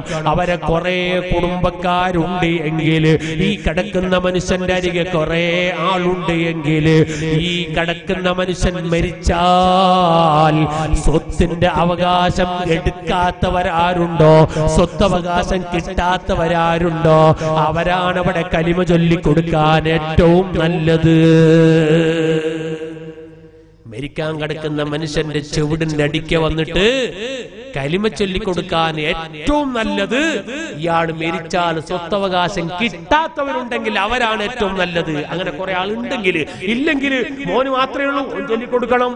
അതെന്തിനാ സ്വത്തവകാശം കിട്ടാത്തോറ് ചൊല്ലിക്കൊടുക്കണമെന്ന് പറഞ്ഞേ? സ്വന്തം മോന് ഉപ്പ വെച്ചാൽ സ്വത്തിന്റെ അവകാശം കിട്ടുന്ന മോനാണ് ഇത് ചൊല്ലിക്കൊടുക്കുന്നതെങ്കിൽ ഉപ്പ വിചാരിക്കും മരിക്കാൻ കാക്കുന്നറാ, ചെല്ലിറാ ലാ ഇലാഹ ഇല്ലല്ലാഹ്, സ്വത്തെടുക്കേണ്ട പരിപാടി റാ. അങ്ങനെ തീരുമാനം ചിന്തിച്ചാലോ? അങ്ങനെ ചിന്ത വരാതിരിക്കാൻ വേണ്ടി സ്വത്തവകാശം കിട്ടാത്ത പുറത്തലത്തെ ആളുണ്ടെങ്കിൽ ഓരാണ് ഇത് ചൊല്ലിക്കൊടുക്കാൻ ഏറ്റവും നല്ലത്. അവരാരും ഇല്ലെങ്കിലോ പിന്നെ ചൊല്ലിക്കൊടുക്കേണ്ടത് ഇവര് ഈ മക്കള് തന്നെയാ. അങ്ങനെ ലാ ഇലാഹ ഇല്ലല്ലാഹ് ഈ കടക്കുന്ന മനുഷ്യന്റെ ചവിടിന്റെ അടുക്കനി ഇങ്ങനെ നിന്നിട്ട് പറയണം. ബിലാ ഇൽഹാഇൻ, ചെല്ല് ചെല്ല് ചെല്ല് എന്ന് പറയാൻ പാടില്ല, തൊടാൻ പാടില്ല, ഒന്നും ചെയ്യാൻ പാടില്ല. നീ മെല്ലെ ഇങ്ങനെ ചൊല്ലിക്കൊടുക്കാ ലാ ഇലാഹ ഇല്ലല്ലാഹ്. അവിടെ നിന്നിട്ട് ചൊല്ലിക്കൊടുക്ക. എന്നിട്ട് അയാളെ ചുണ്ടിലേക്ക് നോക്കാം. അയാൾ ചെല്ലുന്നാ നോക്കാം. ഇല്ല, അയാൾ ചെല്ലുന്നില്ല. വീണ്ടും ചൊല്ലിക്കൊടുക്കും ലാ ഇലാഹ ഇല്ലല്ലാഹ്. മെല്ലെ അയാൾ ചൂട് പൊട്ടിയിട്ടുണ്ട്, അല്ലെങ്കിൽ മരിക്കാൻ പോയി. ഞാൻ ഈ ചൂടും പൊട്ടിച്ചിട്ടുണ്ട്. ഞാൻ അവിടെ നിന്നിട്ട് മെല്ലെ ചൊല്ലിക്കൊടുക്കുക ലാ ഇലാഹ ഇല്ലല്ലാഹ്. അങ്ങനെ ചൊല്ലിക്കൊടുത്തു. അയാൾ ചെല്ലുന്നോ? അയാളെ ചുണ്ടിലേക്ക് നോക്കിയ ഇല്ലല്ല, ചെല്ലുന്നില്ല. ഇനിയും ചൊല്ലിക്കൊടുക്കും. അല്ലാണ്ട് ഇങ്ങനെ ലാ ഇലാഹ ഇല്ലല്ലാഹ് അയാൾ ചൊല്ലിക്കൊണ്ട് പോവലല്ല. ഒന്ന് ചെല്ലിട്ട് അയാൾ ചെല്ലുന്നോ എന്ന് ചുണ്ടിലേക്ക് നോക്കാം. അങ്ങനെ ചൊല്ലിക്കൊടുത്തപ്പോ അയാൾ ചൊല്ലിയാൽ പിന്നെ ചൊല്ലിക്കൊടുക്കില്ല. അങ്ങനെ അയാൾ ചെല്ലിട്ടായത് പിന്നെ വെള്ളം കൊണ്ടാന്ന് വെള്ളം കൊണ്ടാ. അതാ വേറെന്തോ വിഷയമാണ്. അതാ വീണ്ടും ചൊല്ലിക്കൊടുക്കണം ലാ ഇലാഹ ഇല്ലല്ലാഹ്. അങ്ങനെ ചൊല്ലിക്കൊടുത്തപ്പോൾ കിടക്കുന്ന ഉപ്പ ചൊല്ലി ലാ ഇലാഹ ഇല്ലല്ലാഹ് ചൊല്ലി. എന്നാ പിന്നെ ചൊല്ലിക്കൊടുക്കണ്ട, പിന്നെ ചൊല്ലിക്കൊടുക്കണ്ട. അങ്ങനെ കുറച്ചു നേരം കഴിഞ്ഞിട്ട് വെള്ളം കൊള്ളണമെന്ന് പറഞ്ഞു. അപ്പൊ വീണ്ടും ചൊല്ലിക്കൊടുക്കണം ലാ ഇലാഹ ഇല്ലല്ലാഹ്. ഒരിക്കൽ ചൊല്ലിയാൽ പിന്നെ ചൊല്ലിക്കൊടുക്കേണ്ടതില്ല. വേറെ വല്ല വിഷയം പറഞ്ഞാൽ വീണ്ടും ചൊല്ലിക്കൊടുക്കണം. കാരണോ മൻ കാന ആഖിറു കലാമിഹി ലാ ഇലാഹ ഇല്ലല്ലാഹ് ഒരാൾ മരിക്കുന്ന സമയത്ത് അയാളുടെ അവസാനത്തെ വാക്ക് ലാ ഇലാഹ ഇല്ലല്ലാഹ് ആയിപ്പോയാൽ ദഖലൽ ജന്ന, അയാൾ സ്വർഗത്തിൽ കടന്നുപോയി. അല്ലാഹു മരിക്കുന്ന സമയത്ത് കലിമ ചൊല്ലി മരിക്കാൻ നമുക്ക് ഭാഗ്യം നൽകട്ടെ. ആ കലിമ അങ്ങനെ ചൊല്ലിക്കൊടുക്കുമ്പോ ഉമ്മമാരെ, മുഅ്മിനീങ്ങളെ, കലിമ ചൊല്ലല് ചെറിയ വിഷയമല്ല കേട്ടോ. കലിമ ചൊല്ലുക എന്നുള്ളത് അത് ചില്ലറ വിഷയമല്ല. കാരണം എന്തുകൊണ്ടാണ്? മഹാന്മാരെ എഴുതി വെച്ചത് കണ്ടില്ലേ? അതാ മരിക്കാൻ കിടക്കുന്ന മനുഷ്യന്റെ മുമ്പിലേക്ക് പിശാച് വരികയാണ്. പിശാച് വന്നിട്ട് എന്താ പറയുന്നത്? നീ ലാ ഇലാഹ ഇല്ലല്ലാഹ് ചൊല്ലി കൊടുക്കുമ്പോ പിശാച് പറയുന്ന വാക്കെന്താണ്? ഖുൽ ലാ ഇലാഹ ഗൈരി. ഇവിടെ നിൽക്കുന്നവർ ലാ ഇലാഹ ഇല്ലല്ലാഹ് ചൊല്ലി കൊടുക്കുമ്പോ ശൈത്താൻ പറയാണ്, അങ്ങനെയല്ല പറയട്ടെ, ഇങ്ങനെ പറയും. എങ്ങനെ? ലാ ഇലാഹ ഗൈരി, ഞാനല്ലാത്തൊരു ഇലാഹില്ലെന്ന് പറയൂ, ഞാനല്ലാത്തൊരു ഇലാഹില്ലെന്ന് പറയൂ. പിശാച് വേറെ ഒന്ന് ചൊല്ലിക്കൊടുക്കുകയാണ്. അതുകൊണ്ട് പിശാചിനെ ചൊല്ലാൻ അനുവദിക്കരുത്. പക്ഷേ മരിക്കുന്ന സമയത്ത് കലിമ ചൊല്ലാൻ പിശാച് ഒരാളെയും അനുവദിക്കുന്നില്ലോ. അവൻ പ്രേമിക്കാത്ത ആരും ഇവിടെ ബാക്കിയില്ല. അതുകൊണ്ടാണ് മഹാന്മാര് പറഞ്ഞത്, നിന്റെ കലിമ ചൊല്ലി മരിക്കാൻ, മരിക്കുന്ന സമയത്ത് കലിമ ചൊല്ലി മരിക്കാൻ. ആ കലിമക്കെതിരായി ഇവിടെ പിശാച് വന്നിട്ട് വസ്വാസാക്കുമ്പോ മരിക്കുന്ന സമയത്ത് നിന്റെ മുമ്പിലേക്ക് വരുന്ന പിശാചിനെ ആട്ടിയോടിക്കാൻ നിനക്കൊരു ശൈഖിന്റെ ആവശ്യമാണ്, മുറബ്ബിയായ മശായിഖന്മാരെ ആവശ്യമാണ്, ഗൗസുൽ ആദമിന്റെ സഹായം ആവശ്യമാണ്, റിഫായി ശൈഖ് തങ്ങളുടെ സഹായം ആവശ്യമാണ്, ഖാജാ തങ്ങളുടെ സഹായം ആവശ്യമാണ്. പക്ഷേ അവരൊക്കെ നമ്മൾ സ്നേഹിക്കുന്നവരാണ് എങ്കിലും നമ്മളവരെ ജീവിതത്തിൽ കണ്ടിട്ടില്ല. അത്തരം മഹാന്മാരെ ജീവിതകാലത്ത് ബന്ധപ്പെടാൻ നമുക്ക് കഴിഞ്ഞിട്ടില്ല. പിന്നെയോ ഈമാൻ രക്ഷപ്പെടുത്താൻ പറ്റിയ മഹാന്മാരെ കാണാൻ നമ്മളെ കണ്ണിന് കഴിയുന്നുമില്ല. അങ്ങനെ വരുമ്പോൾ നമ്മൾ എന്താ ചെയ്യേണ്ടത്? അതേ അല്ലാമ ബാജൂരി തങ്ങൾ പറഞ്ഞു, അക്സിറു സ്വലാത്ത അലൻ നബി സല്ലല്ലാഹു അലൈഹി വസല്ലം. യൂസുഫ് നബ്ഹാനി തങ്ങൾ സഅദാത്തു ദാറൈനിൽ പറഞ്ഞു, അക്സിറു സ്വലാത്ത അലൻ നബി സല്ലല്ലാഹു അലൈഹി വസല്ലം. നിങ്ങൾ മുത്തുനബിന്റെ മേലിൽ സ്വലാത്ത് അധികരിപ്പിച്ചോ. ഇന്ന സ്വലാത്ത തഖൂമു മഖാമ ശൈഖി തർബിയ. അതേ ഈമാൻ രക്ഷപ്പെടുത്താനുള്ള കഴിവ് മുത്തുനബിന്റെ സ്വലാത്തിനുണ്ട് കേട്ടോ. ഉമ്മമാരെ, മരിക്കുന്ന സമയത്ത് കലിമ ചൊല്ലി മരിക്കാൻ, ഈമാനോടെ മരിക്കാൻ നിങ്ങൾ സ്വലാത്ത് അധികരിപ്പിക്കണേ ഉമ്മ, സ്വലാത്ത് അധികരിപ്പിക്കണേ ഉപ്പമാരെ. ഓ ചെറുപ്പക്കാരെ, ചെറുപ്പക്കാരി, മരിക്കുന്ന സമയത്ത് കലിമ ചൊല്ലി ഈമാനോടെ മരിക്കാൻ വേണ്ടി നിങ്ങൾ സ്വലാത്ത് അധികരിപ്പിക്കണേ. ഇരിക്കട്ടെ, സമയം നീണ്ടുപോകുന്നു, ഞാൻ ചുരുക്കുകയാണ്. അങ്ങനെ കലിമ ചൊല്ലിക്കൊടുക്കണം ഇവനിക്ക്. ഈ മനുഷ്യന്റെ മുമ്പിൽ ഒരാളിങ്ങനെ നിന്നിട്ട് ചൊല്ലിക്കൊടുക്കണം. അവനെ ചൊല്ല് ചൊല്ല് ചൊല്ല് എന്ന് പറഞ്ഞ് കീർത്തിക്കാൻ പാടില്ല. ഉമ്മമാരെ, പഠിച്ചു വെച്ചോ. രോഗത്തിൽ കിടക്കുന്ന മനുഷ്യന്റെ മരണത്തിന്റെ രംഗമുണ്ടാൽ അതാ നഖമൊക്കെ എടുത്തുനിന്ന് വൃത്തിയാക്കിയിട്ട് പല്ലൊക്കെ തുടപ്പിച്ചിട്ട് കുളിപ്പിച്ചിട്ട് ഒന്നോടിപ്പിച്ചിട്ട് നല്ല വസ്ത്രം ധരിപ്പിച്ചിട്ട് ഖിബിലക്ക് മുന്നിട്ട് ഇങ്ങനെ കടത്തിയിട്ട് ലാ ഇലാഹ ഇല്ലല്ലാഹ് എന്നിങ്ങനെ ചൊല്ലിക്കൊടുക്കണം. ഇത് ശ്രദ്ധിക്കേണ്ട വിഷയമാണ്. നബി സല്ലല്ലാഹു അലൈഹി വസല്ലം തങ്ങൾ പറഞ്ഞു, ലഖീനൂ മൗതാകും ലാ ഇലാഹ ഇല്ലല്ലാഹ് ഐ മൻ ഹലറഹുൽ മൗതു, മരണം ആസന്നമായവന്റെ മുമ്പിൽ വെച്ചിട്ട് നിങ്ങൾ ലാ ഇലാഹ ഇല്ലല്ലാഹ് പറഞ്ഞു കൊടുക്കണം. എനിക്ക് കേട്ടോ ചെറുപ്പക്കാരി, കേട്ടോ ചെറുപ്പക്കാരാ, നമ്മളെ ഉപ്പ മരിക്കാൻ കിടക്കുമ്പോ, ഉമ്മ മരിക്കാൻ കിടക്കുമ്പോ കയ്യിൽ ഫോനും പിടിച്ചിട്ട് ഓടുന്ന ചെറുപ്പക്കാരാ, കയ്യിൽ ഫോനും പിടിച്ച് ഓടി നടക്കുന്ന ചെറുപ്പക്കാരി, എന്ത് ചെയ്യണമെന്നറിയുന്നില്ല. നാടായ നാട് മുഴുവനും ഫോൺ വിളിച്ചിട്ട് വശലാക്കുകയല്ലേ. ഞാൻ പറയുന്നു, നിന്റെ ഉമ്മാന്റെ മരണമാസന്നമായാൽ, പാപ്പാന്റെ മരണമാസന്നമായാൽ ഒന്ന് മൊബൈല് വലിച്ചെറിയോ. കാരണം എന്റെ ഉമ്മ മരിക്കുകയാണ്, എന്റെ ഉമ്മാനെ എനിക്കൊന്ന് രക്ഷപ്പെടുത്തണം, എന്റെ ബാപ്പാനെ എനിക്കൊന്ന് രക്ഷപ്പെടുത്തണം, എനിക്ക് എന്റെ കുടുംബത്തിനൊന്ന് രക്ഷപ്പെടുത്തണം. അതിനെന്ത് വേണം? എന്റെ ഉപ്പാക്കൊന്ന് കലിമ ചൊല്ലിക്കൊടുക്കണം. പെട്ടെന്ന് ഉപ്പാനെ കുളിപ്പിച്ച് വൃത്തിയാക്കി ഊന്ന് കൊടുത്ത് കടപ്പിച്ചിട്ട് ഉപ്പാക്ക് കലിമ ചൊല്ലിക്കൊടുക്കുമ്പോ, ഒരു മോള് കലിമ ചൊല്ലിക്കൊടുക്കുമ്പോ മറ്റേ മോൾ എന്താ ചെയ്യേണ്ടത്? വെപ്രാളപ്പെടുകയല്ല. നീ എത്ര കരഞ്ഞാലും മട്ടസിച്ചാലും ഉപ്പ മരിക്കാതിരിക്കൂല. നീ കരഞ്ഞിട്ടെന്തേ കാര്യം മരിക്കാതിരിക്കുമോ? അതുകൊണ്ട് എന്താ വേണ്ടത്? അവിടെ ചെയ്യേണ്ട കാര്യങ്ങളൊക്കെ ചെയ്തു തീർക്കലല്ലേ വേണ്ടത്. അതാ മഹാന്മാര് പറയുന്നു, മരണമാസന്നമായ ഒരാളിങ്ങനെ കലിമ ചൊല്ലി കൊടുക്കുമ്പോ ഇഖ്റഊ അലാ മൗതാക്കും സൂറത്ത യാസീൻ. മരിക്കാൻ കിടക്കുന്നതേ ഉള്ളൂ, മരിച്ചിട്ടില്ല, മരിച്ചിട്ടില്ല. ഒരാൾ കലിമ ചൊല്ലി കൊടുക്കുമ്പോ മറ്റൊരാൾ യാസീൻ ഓതട്ടെ. ആ മരിക്കാൻ കിടക്കുന്ന മനുഷ്യന്റെ മുമ്പിൽ യാസീൻ ഓതട്ടെ. അങ്ങനെ ഒരാൾ യാസീൻ ഓതുന്നു, ഒരാൾ കലിമ ചൊല്ലി കൊടുക്കുന്നു. ഇനി മറ്റൊരാൾ എന്താ ചെയ്യേണ്ടത്? മൂന്നാമത്തെ ഒരാൾക്ക് പണിയുണ്ട്, തീർന്നിട്ടില്ല. ഇമാമിങ്ങൾ പറയുന്നു,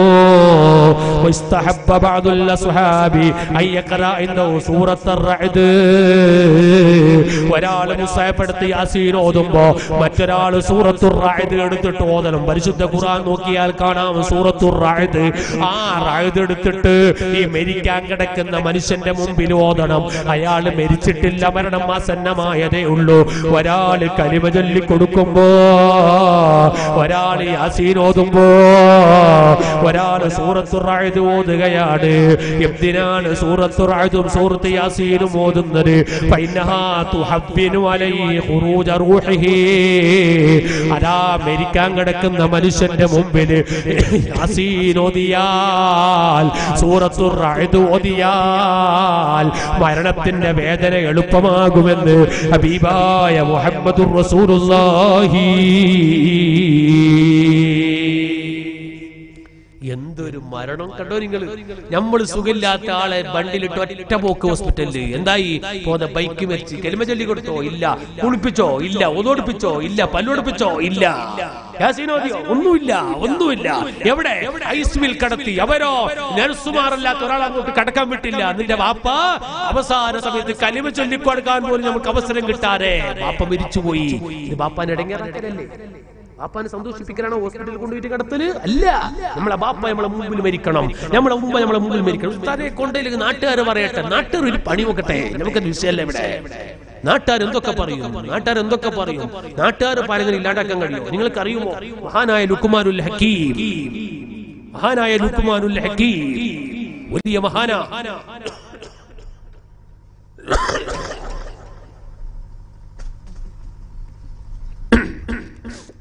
നാട്ടുകാർ പറയുന്ന ഉദാഹരണം പറയാം, നിങ്ങൾ കേട്ടോളി. ലുക്മാൻ ഹക്കീം തങ്ങൾ വലിയ മഹാനാ. ഒരു ദിവസം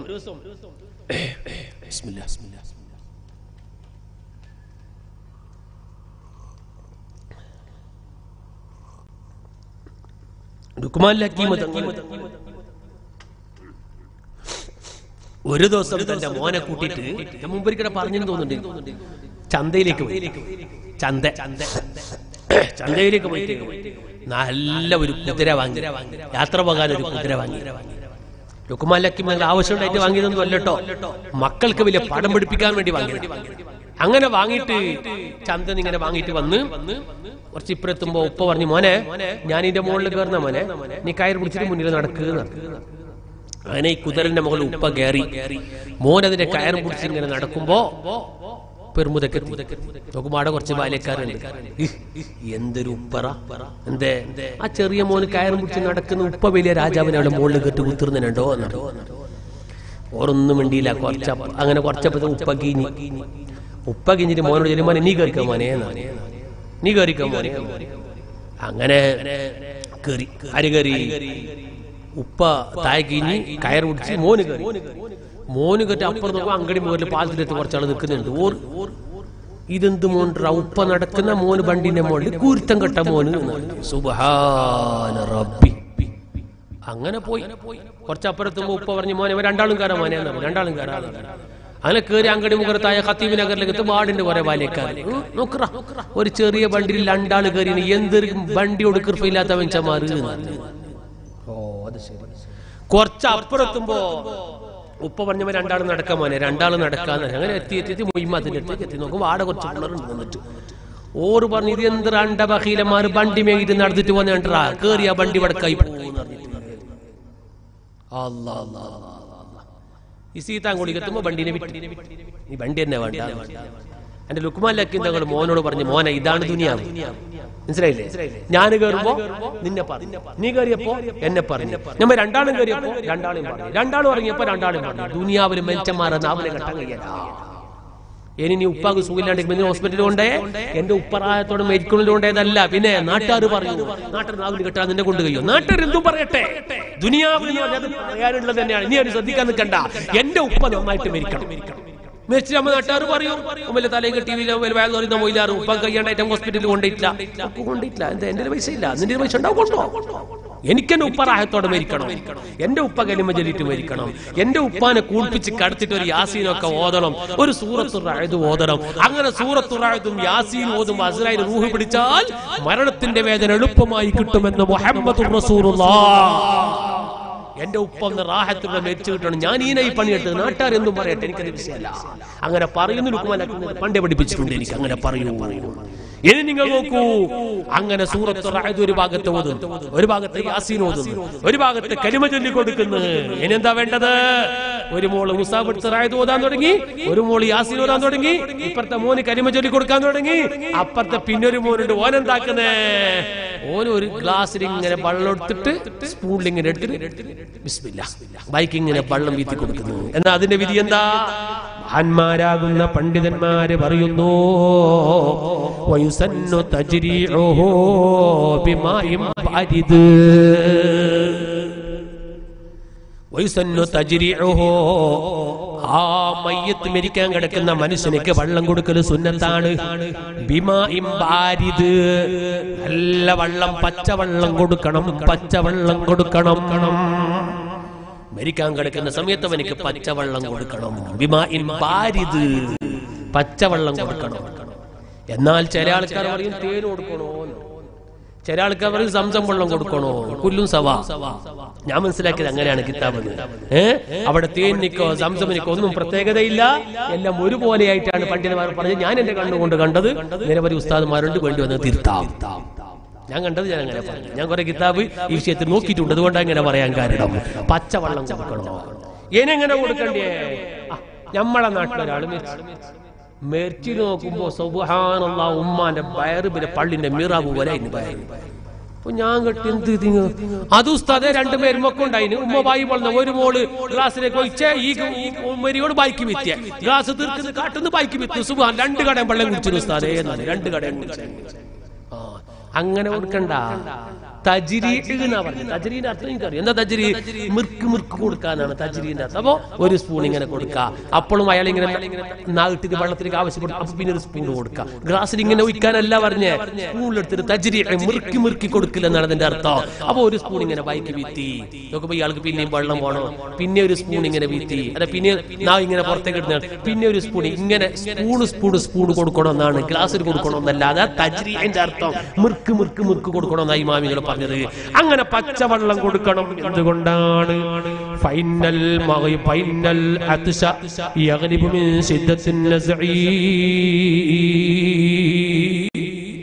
ഇവിടെ മഹാന്മാര് പറയുന്ന വാക്കുകൾക്കണോ നിങ്ങൾ? മരിക്കുന്ന സമയത്ത് മരിക്കാൻ കിടക്കുന്ന മനുഷ്യന്റെ ദാഹം ഈ ദുനിയാവ് മൊത്തം കൊടുത്താലും അയാളെ ദാഹം തീരൂല. ആ നിലക്ക് വലിയ ദാഹം കൊണ്ട് പടക്കുകയാണ് ഇയാള്. പക്ഷേ അയാളെ നാവുന്ന് നനപ്പിക്കാൻ വേണ്ടി മാത്രം ഒരൽപ്പം വെള്ളം ഇങ്ങനെ കൊടുക്കല് സുന്നത്താണ്. മഹാന്മാര് വിശദീകരിക്കുന്നു.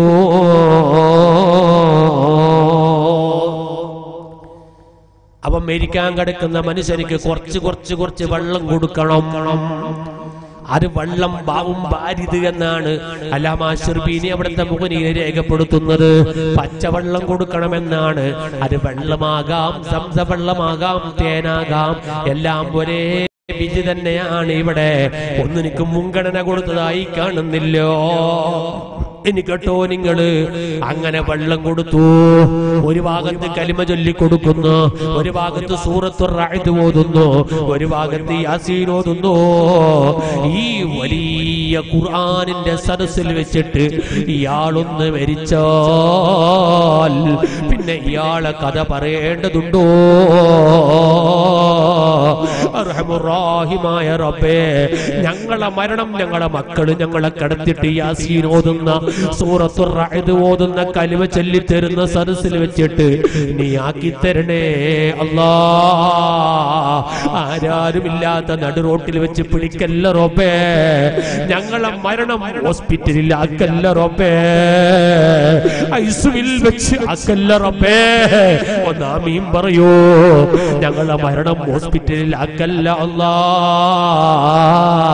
അവിടെ കലിമ ചൊല്ലി തരാൻ ആരുമില്ല, യാസീൻ ഓതാൻ ആരുമില്ല, റഅദ് ഓതാൻ ആരുമില്ല. ഈ ഡോക്ടർക്ക് ഒരു ചുക്കും ചെയ്യാൻ കഴിയൂല. നിന്റെ ആയുസ് നീട്ടിത്തരാൻ ഡോക്ടർക്ക് കഴിയൂല. പിന്നെന്തിനു പോയി അവിടെ കടത്തുന്നു? ഇനി തീർന്നോ? ഇല്ല ഇല്ല, ഇയാള് മരിച്ചിട്ടില്ല, ഇയാള് മരിച്ചിട്ടില്ല. കലിമ ചൊല്ലിക്കൊടുത്തു, യാസീൻ ഓതി, റഅദ് ഓതി, വെള്ളം കൊടുത്തു, കിബിലക്ക് ചെരിച്ച് കിടത്തി. ഇനി തീർന്നോ? ഇല്ല. ഇമാമികൾ പറയാണ്, വൽ യുഹ്സിൻ അന്നഹു ബിറബ്ബിഹി സുബ്ഹാനഹു വതആല. ഇത് നമ്മളെ നാട്ടിൽ ചെയ്യാത്ത വിഷയമാണ്.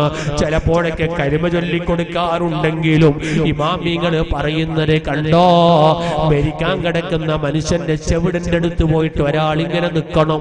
എന്നിട്ട് ആ കിടക്കുന്ന മനുഷ്യനോട് പറയണം, അവന്റെ ധാരണയെ അല്ലാഹുമായിട്ട് നല്ല ഒരു ധാരണയാക്കി കളയണേ. ഇവൻ അല്ലാഹുവിനെ കൊണ്ടുള്ള നല്ല ഒരു വിചാരത്തിലായി മരിക്കണേ. അതിനെന്ത് വേണം? ഈ മരിക്കാൻ കിടക്കുന്ന മനുഷ്യന്റെ ചവിട്ടിന്റെ മുമ്പിൽ പോയിട്ട് പറയാ, മോനെ നീ മരിക്കുന്നു എന്ന് പറഞ്ഞിട്ട് ബേജാറാകണ്ട, കാരണം നമുക്ക് അള്ളയുണ്ട് മോനെ. അല്ല ആരാ? അല്ല ഖുർആനിൽ പറഞ്ഞിട്ടുണ്ട്, ലാ തഖ്നതു ബിറഹ്മത്തില്ലാഹ്.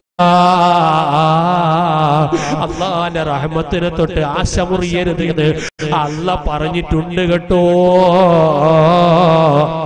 അതുകൊണ്ട് അള്ളയുണ്ട് മോനെ എന്ന് പറഞ്ഞിട്ട് ആ 100 ആളെ കൊന്ന മനുഷ്യർക്ക് അല്ല പുറത്തു കൊടുത്തിട്ടുണ്ട്.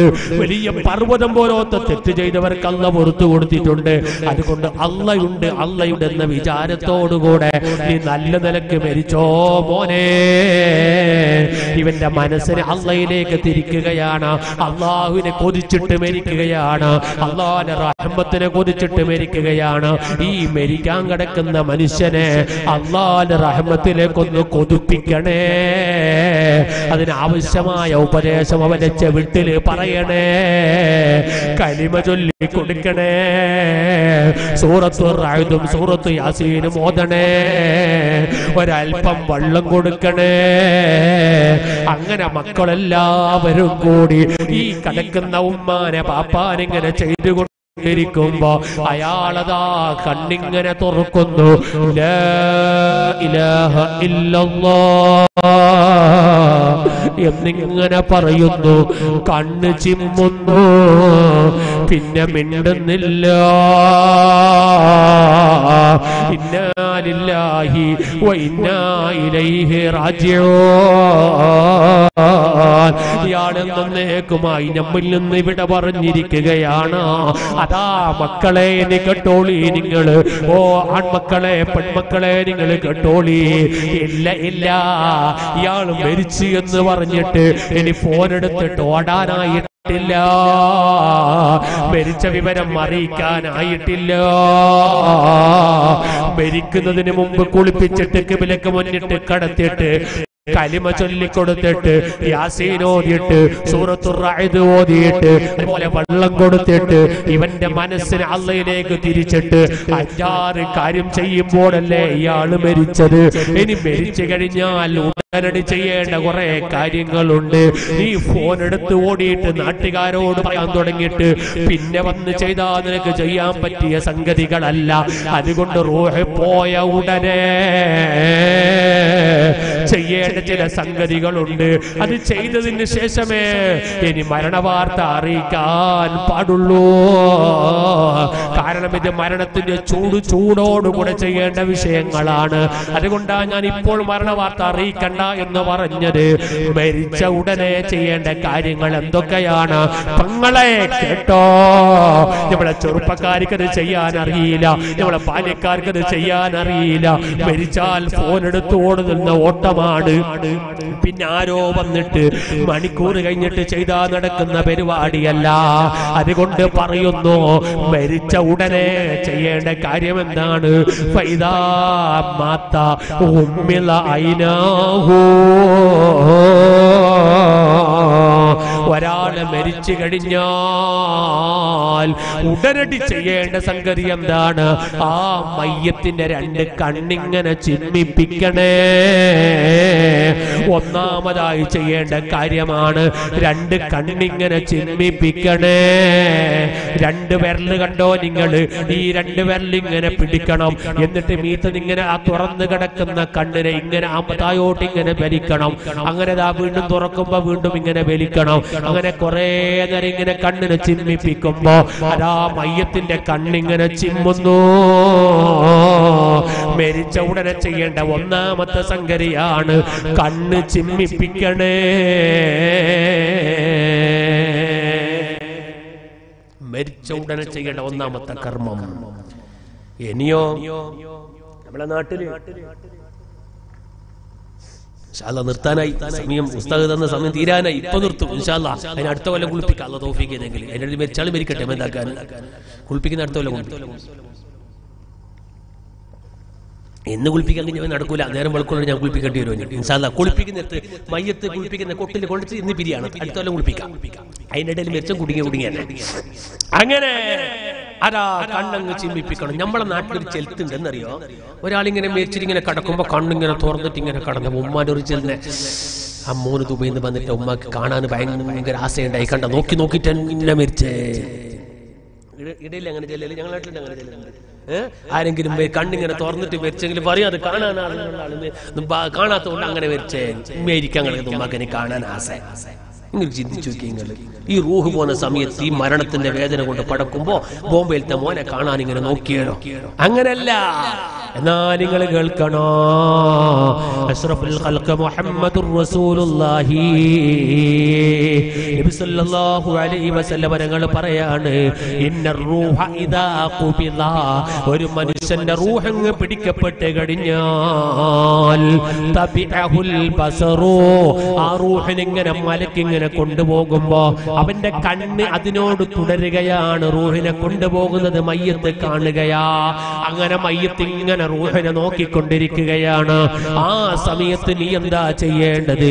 അവന്റെ കണ്ണിനെ ചിമ്മിപ്പിക്കണേ. ഓന്റെ റൂഹിനെ കൊണ്ടുവന്നെ ഓ നോക്കുന്നേ. ഞമ്മ വന്നിങ്ങനെ കണ്ണിന് ഇങ്ങനെ ചിമ്മിപ്പിക്കുന്നേ. ഓന് ഹയാത്തുണ്ടായിരുന്നു, നിന്റെ പല്ലുവെക്കല മരിച്ചതുകൊണ്ട് സ്ഥലം അല്ലേ? ഓന്റെ റൂഹിനെ ഓനെ കണ്ടു നോക്കുമ്പോ നീ നോക്കണ്ട അല്ലെ? ഓന് ഹയാത്തുണ്ടായിരുന്നു കിട്ടിയ, മരിച്ചതുകൊണ്ട് ഇനി സലാമത്തായതാ. നമുക്ക് പറയുമ്പോ ചിരിയൊക്കെ വരുന്നല്ലേ, സംഗതി തന്നെ ചെയ്യേണ്ട വിഷയമല്ലേ, ഇങ്ങ് ചിന്തിച്ചു നോക്കിയ. അപ്പൊ നാളെ കാലത്ത് എന്നെ അങ്ങനെ ചെയ്യണ്ടേ? മരിച്ചു പോയെങ്കിൽ നിങ്ങളും ചെയ്യണ്ടേ അങ്ങനെ അല്ലേ? അങ്ങനെ എന്തിനാ പിന്നെ ഓന്റെ കണ്ണ് ചിമ്മിപ്പിക്കുന്നതിനെ ഓരോ നോക്കുന്നത്? സംഗതി ശരിയാണ്. പക്ഷേ മരിച്ചാൽ കുറെ ആള് നോക്കാൻ വരും ഈ മയ്യത്തിനെ. നോക്കുമ്പോൾ ഇങ്ങനെ കണ്ണിങ്ങനെ തുറന്നിട്ട് അർത്ഥപോത്തിന്റെ കണ്ണുപോലെ ഇങ്ങനെ നോക്കുമ്പോ ജനങ്ങൾ പറയും യന്ത്ര ഇത് യന്ത്ര ജനങ്ങൾ എന്തെല്ലാം പറയാൻ തുടങ്ങും. അതുകൊണ്ട് അങ്ങനെ പറയാതിരിക്കാൻ കണ്ണ് ചിമ്മിപ്പിക്കണം. മുഹമ്മദ് റസൂലുള്ളാഹ് കണ്ണിങ്ങനെ ചിമ്മിപ്പിക്കണം. ഉസ്താദേ ഞാനിങ്ങനെ 100 കുറി ഇങ്ങനെ ആക്കി ഉസ്താദ് എന്റെ കണ്ണിനെ തുറക്കുമ്പോൾ അബ്ബർ പോലെ മേലോട്ടെന്നെ പോകുന്ന അല്ലാണ്ട് ചിമ്മുന്നില്ല ഉസ്താദ് എന്റെ കണ്ണ്. ഞാൻ എന്താക്കണോ?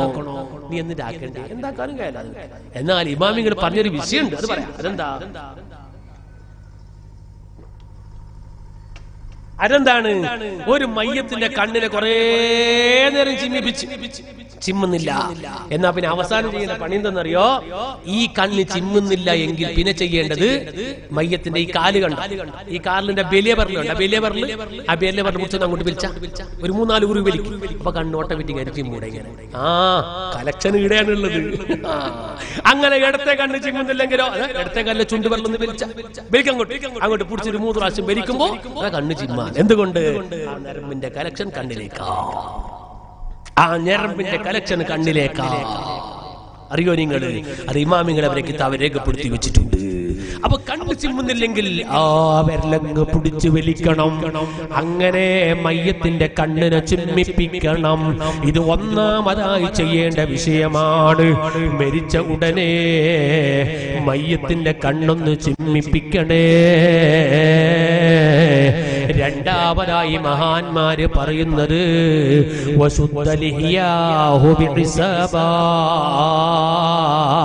ഒരു നാടെ ഒരു തുണി കഷ്ടമെടുത്തിട്ട്, ഒരു നീളമുള്ളൊരു തുണി കഷ്ടമെടുത്തിട്ട് ആ തുണിനെ ഇങ്ങനെ താടിന്റെ അടിക്ക് ഇങ്ങനെ വെച്ചിട്ട് ബായി ഇങ്ങനെ കൂട്ടിട്ട് വെച്ചിട്ട് ഇങ്ങനെ വലിച്ചിട്ട് മൂർധാവിന് തല വെച്ചിട്ട് താടിന്റെ അടിന്ന് ഇങ്ങനെ വെച്ചിട്ട് ബായി ഇങ്ങനെ കൂട്ടിക്കണം. ബായി തുറക്കരുത്, ബായി ഇങ്ങനെ കൂട്ടി ഇങ്ങനെ വലിച്ചിട്ട് ഇങ്ങനെ കെട്ടി തലന്റെ മൂർധാവിലേക്ക് ഇങ്ങനെ വലിച്ചു കെട്ടി താടിനെ കെട്ടുക. രണ്ടാമത് ചെയ്യേണ്ട പരിപാടിയാണ്.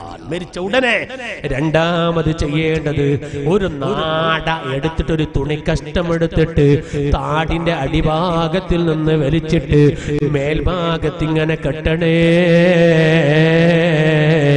എന്നിട്ട് മഹാന്മാര് പറയുന്നു, ഇനി മൂന്നാമത് ചെയ്യേണ്ടത് എന്താണ്? വലുയ്യിനത്ത് മഫാസിലുഹു, വലുയ്യിനത്ത് മഫാസിലുഹു. ഈ മനുഷ്യന്റെ കണിപ്പുകളെ ഒന്ന് മയപ്പെടുത്തേണ്ടതാണ്. എന്ന് പറഞ്ഞാൽ മരിക്കുന്ന സമയത്ത് ഇയാള് മരണത്തിന്റെ വെപ്രാളം കൊണ്ട് കൈ എവിടെയോ കാലെവിടെയോ കയ്യും കാലും എവിടെയോ ആയിരിക്കും. മരിച്ച ഉടനെ അതൊന്ന് ശരിപ്പെടുത്തണം. എങ്ങനെയാ ശരിപ്പെടുത്തേണ്ടത്? മരിച്ച ഉടനെ താടി കെട്ടി കണ്ണ് ചിമ്മിപ്പിച്ച് പിന്നെ ഓന് അതാ ഈ നിൽക്കുന്ന മനുഷ്യൻ ഓന്റെ ബെൽത്തെ കൈന്റെ അടുത്തേക്ക് വന്നിട്ട് ബെൽത്തെ കൈന്റെ ബെർലി ഇങ്ങനെ മടക്കി ഇങ്ങനെയാക്കി പിന്നെ കൈനെ ഇങ്ങനെയാക്കി പിന്നെ കൈനൊന്ന് മൊത്തം ഇങ്ങനെയാക്കി എല്ലാം. ഇതൊക്കെ മരിച്ച ഉടനെ നടക്കും, 10 മിനിറ്റ് കഴിഞ്ഞാൽ പിന്നെ നടക്കൂല. അങ്ങനെ കെട്ടല്ല ഇങ്ങനെ ശരിയാക്കി കൈനെ അടുപ്പിച്ചിട്ട് ഇങ്ങനെ വെച്ച്. അതുപോലെ ഈ കൈനെ എങ്ങനെ ഒന്ന് ബർലെല്ലാം വലിച്ചൊന്ന് അമർത്തി കൈനൊന്ന് ഇങ്ങനെയാക്കി പിന്നെ മൊത്തം കൈനെ ഇങ്ങനെയാക്കി അടുപ്പിച്ചിട്ട് ഇങ്ങനെ വെച്ച്. അതുപോലെ കാലും ഇങ്ങനെ കാലിങ്ങനെ കാലിന്റെ ബർലെല്ലാം പിടിച്ച് വലിച്ച് കാലിലിങ്ങനെ മുട്ടിലേക്ക് ഇങ്ങനെ കാലിലിങ്ങനെ മടക്കി 2 കാലിങ്ങനെ അടുപ്പിച്ചിട്ട് ഇങ്ങനെ വെച്ച്. എന്തേ? അല്ലെങ്കിലും മയ്യത്ത് ഇങ്ങനെ. ഞാനൊരു മയ്യത്തിനെ കണ്ടു, സുബ്ഹാനല്ലാഹ്, രാത്രി കടന്നത് മരിച്ചത് നാട്ടുകാർ പുരക്കാർക്ക് അറിഞ്ഞിട്ടില്ല. രാവിലെ തന്റെ ഉമ്മ വിളിക്കാൻ വേണ്ടി വരുമ്പോ കല്യാണ പ്രായമെത്തിയ മകൻ രാത്രി കടന്ന് മരിച്ചിട്ടുണ്ട്. ഒരു കാലിങ്ങനെ കിളിവാതിന്റെ മോൾക്ക് ഇങ്ങനെ വെച്ചിട്ടുണ്ട്, മറ്റേ കാല് പായിലുണ്ട്, ഒരു കായ് ഇങ്ങനെ ഉണ്ട്. മയ്യത്തിന് ഇങ്ങനെ തന്നെ കബറടക്കുക. ഇങ്ങനെ കബറടക്കി തായ്ക്കബർ എത്ര വലുതാക്കിയെന്നറിയോ? ഞാൻ എന്റെ കണ്ടുകൊണ്ട് കണ്ടൊരു വിഷയം പറയുന്നത്. കാലി എത്ര വിളിച്ചാലും കൂടുന്നില്ല. അതുകൊണ്ട് മരിച്ച ഉടനെ കൈകാലികളെല്ലാം ശരിപ്പെടുത്തി എല്ലാം കൂട്ടിട്ട് ഇങ്ങനെ അടുത്തടുത്ത് ആ കൈകാലികൾ മയപ്പെടുത്തിയിട്ട് അടുപ്പിച്ച് വെക്കണോ. എന്നിട്ട് മഹാന്മാര് പറയാണ്, തീർന്നില്ല.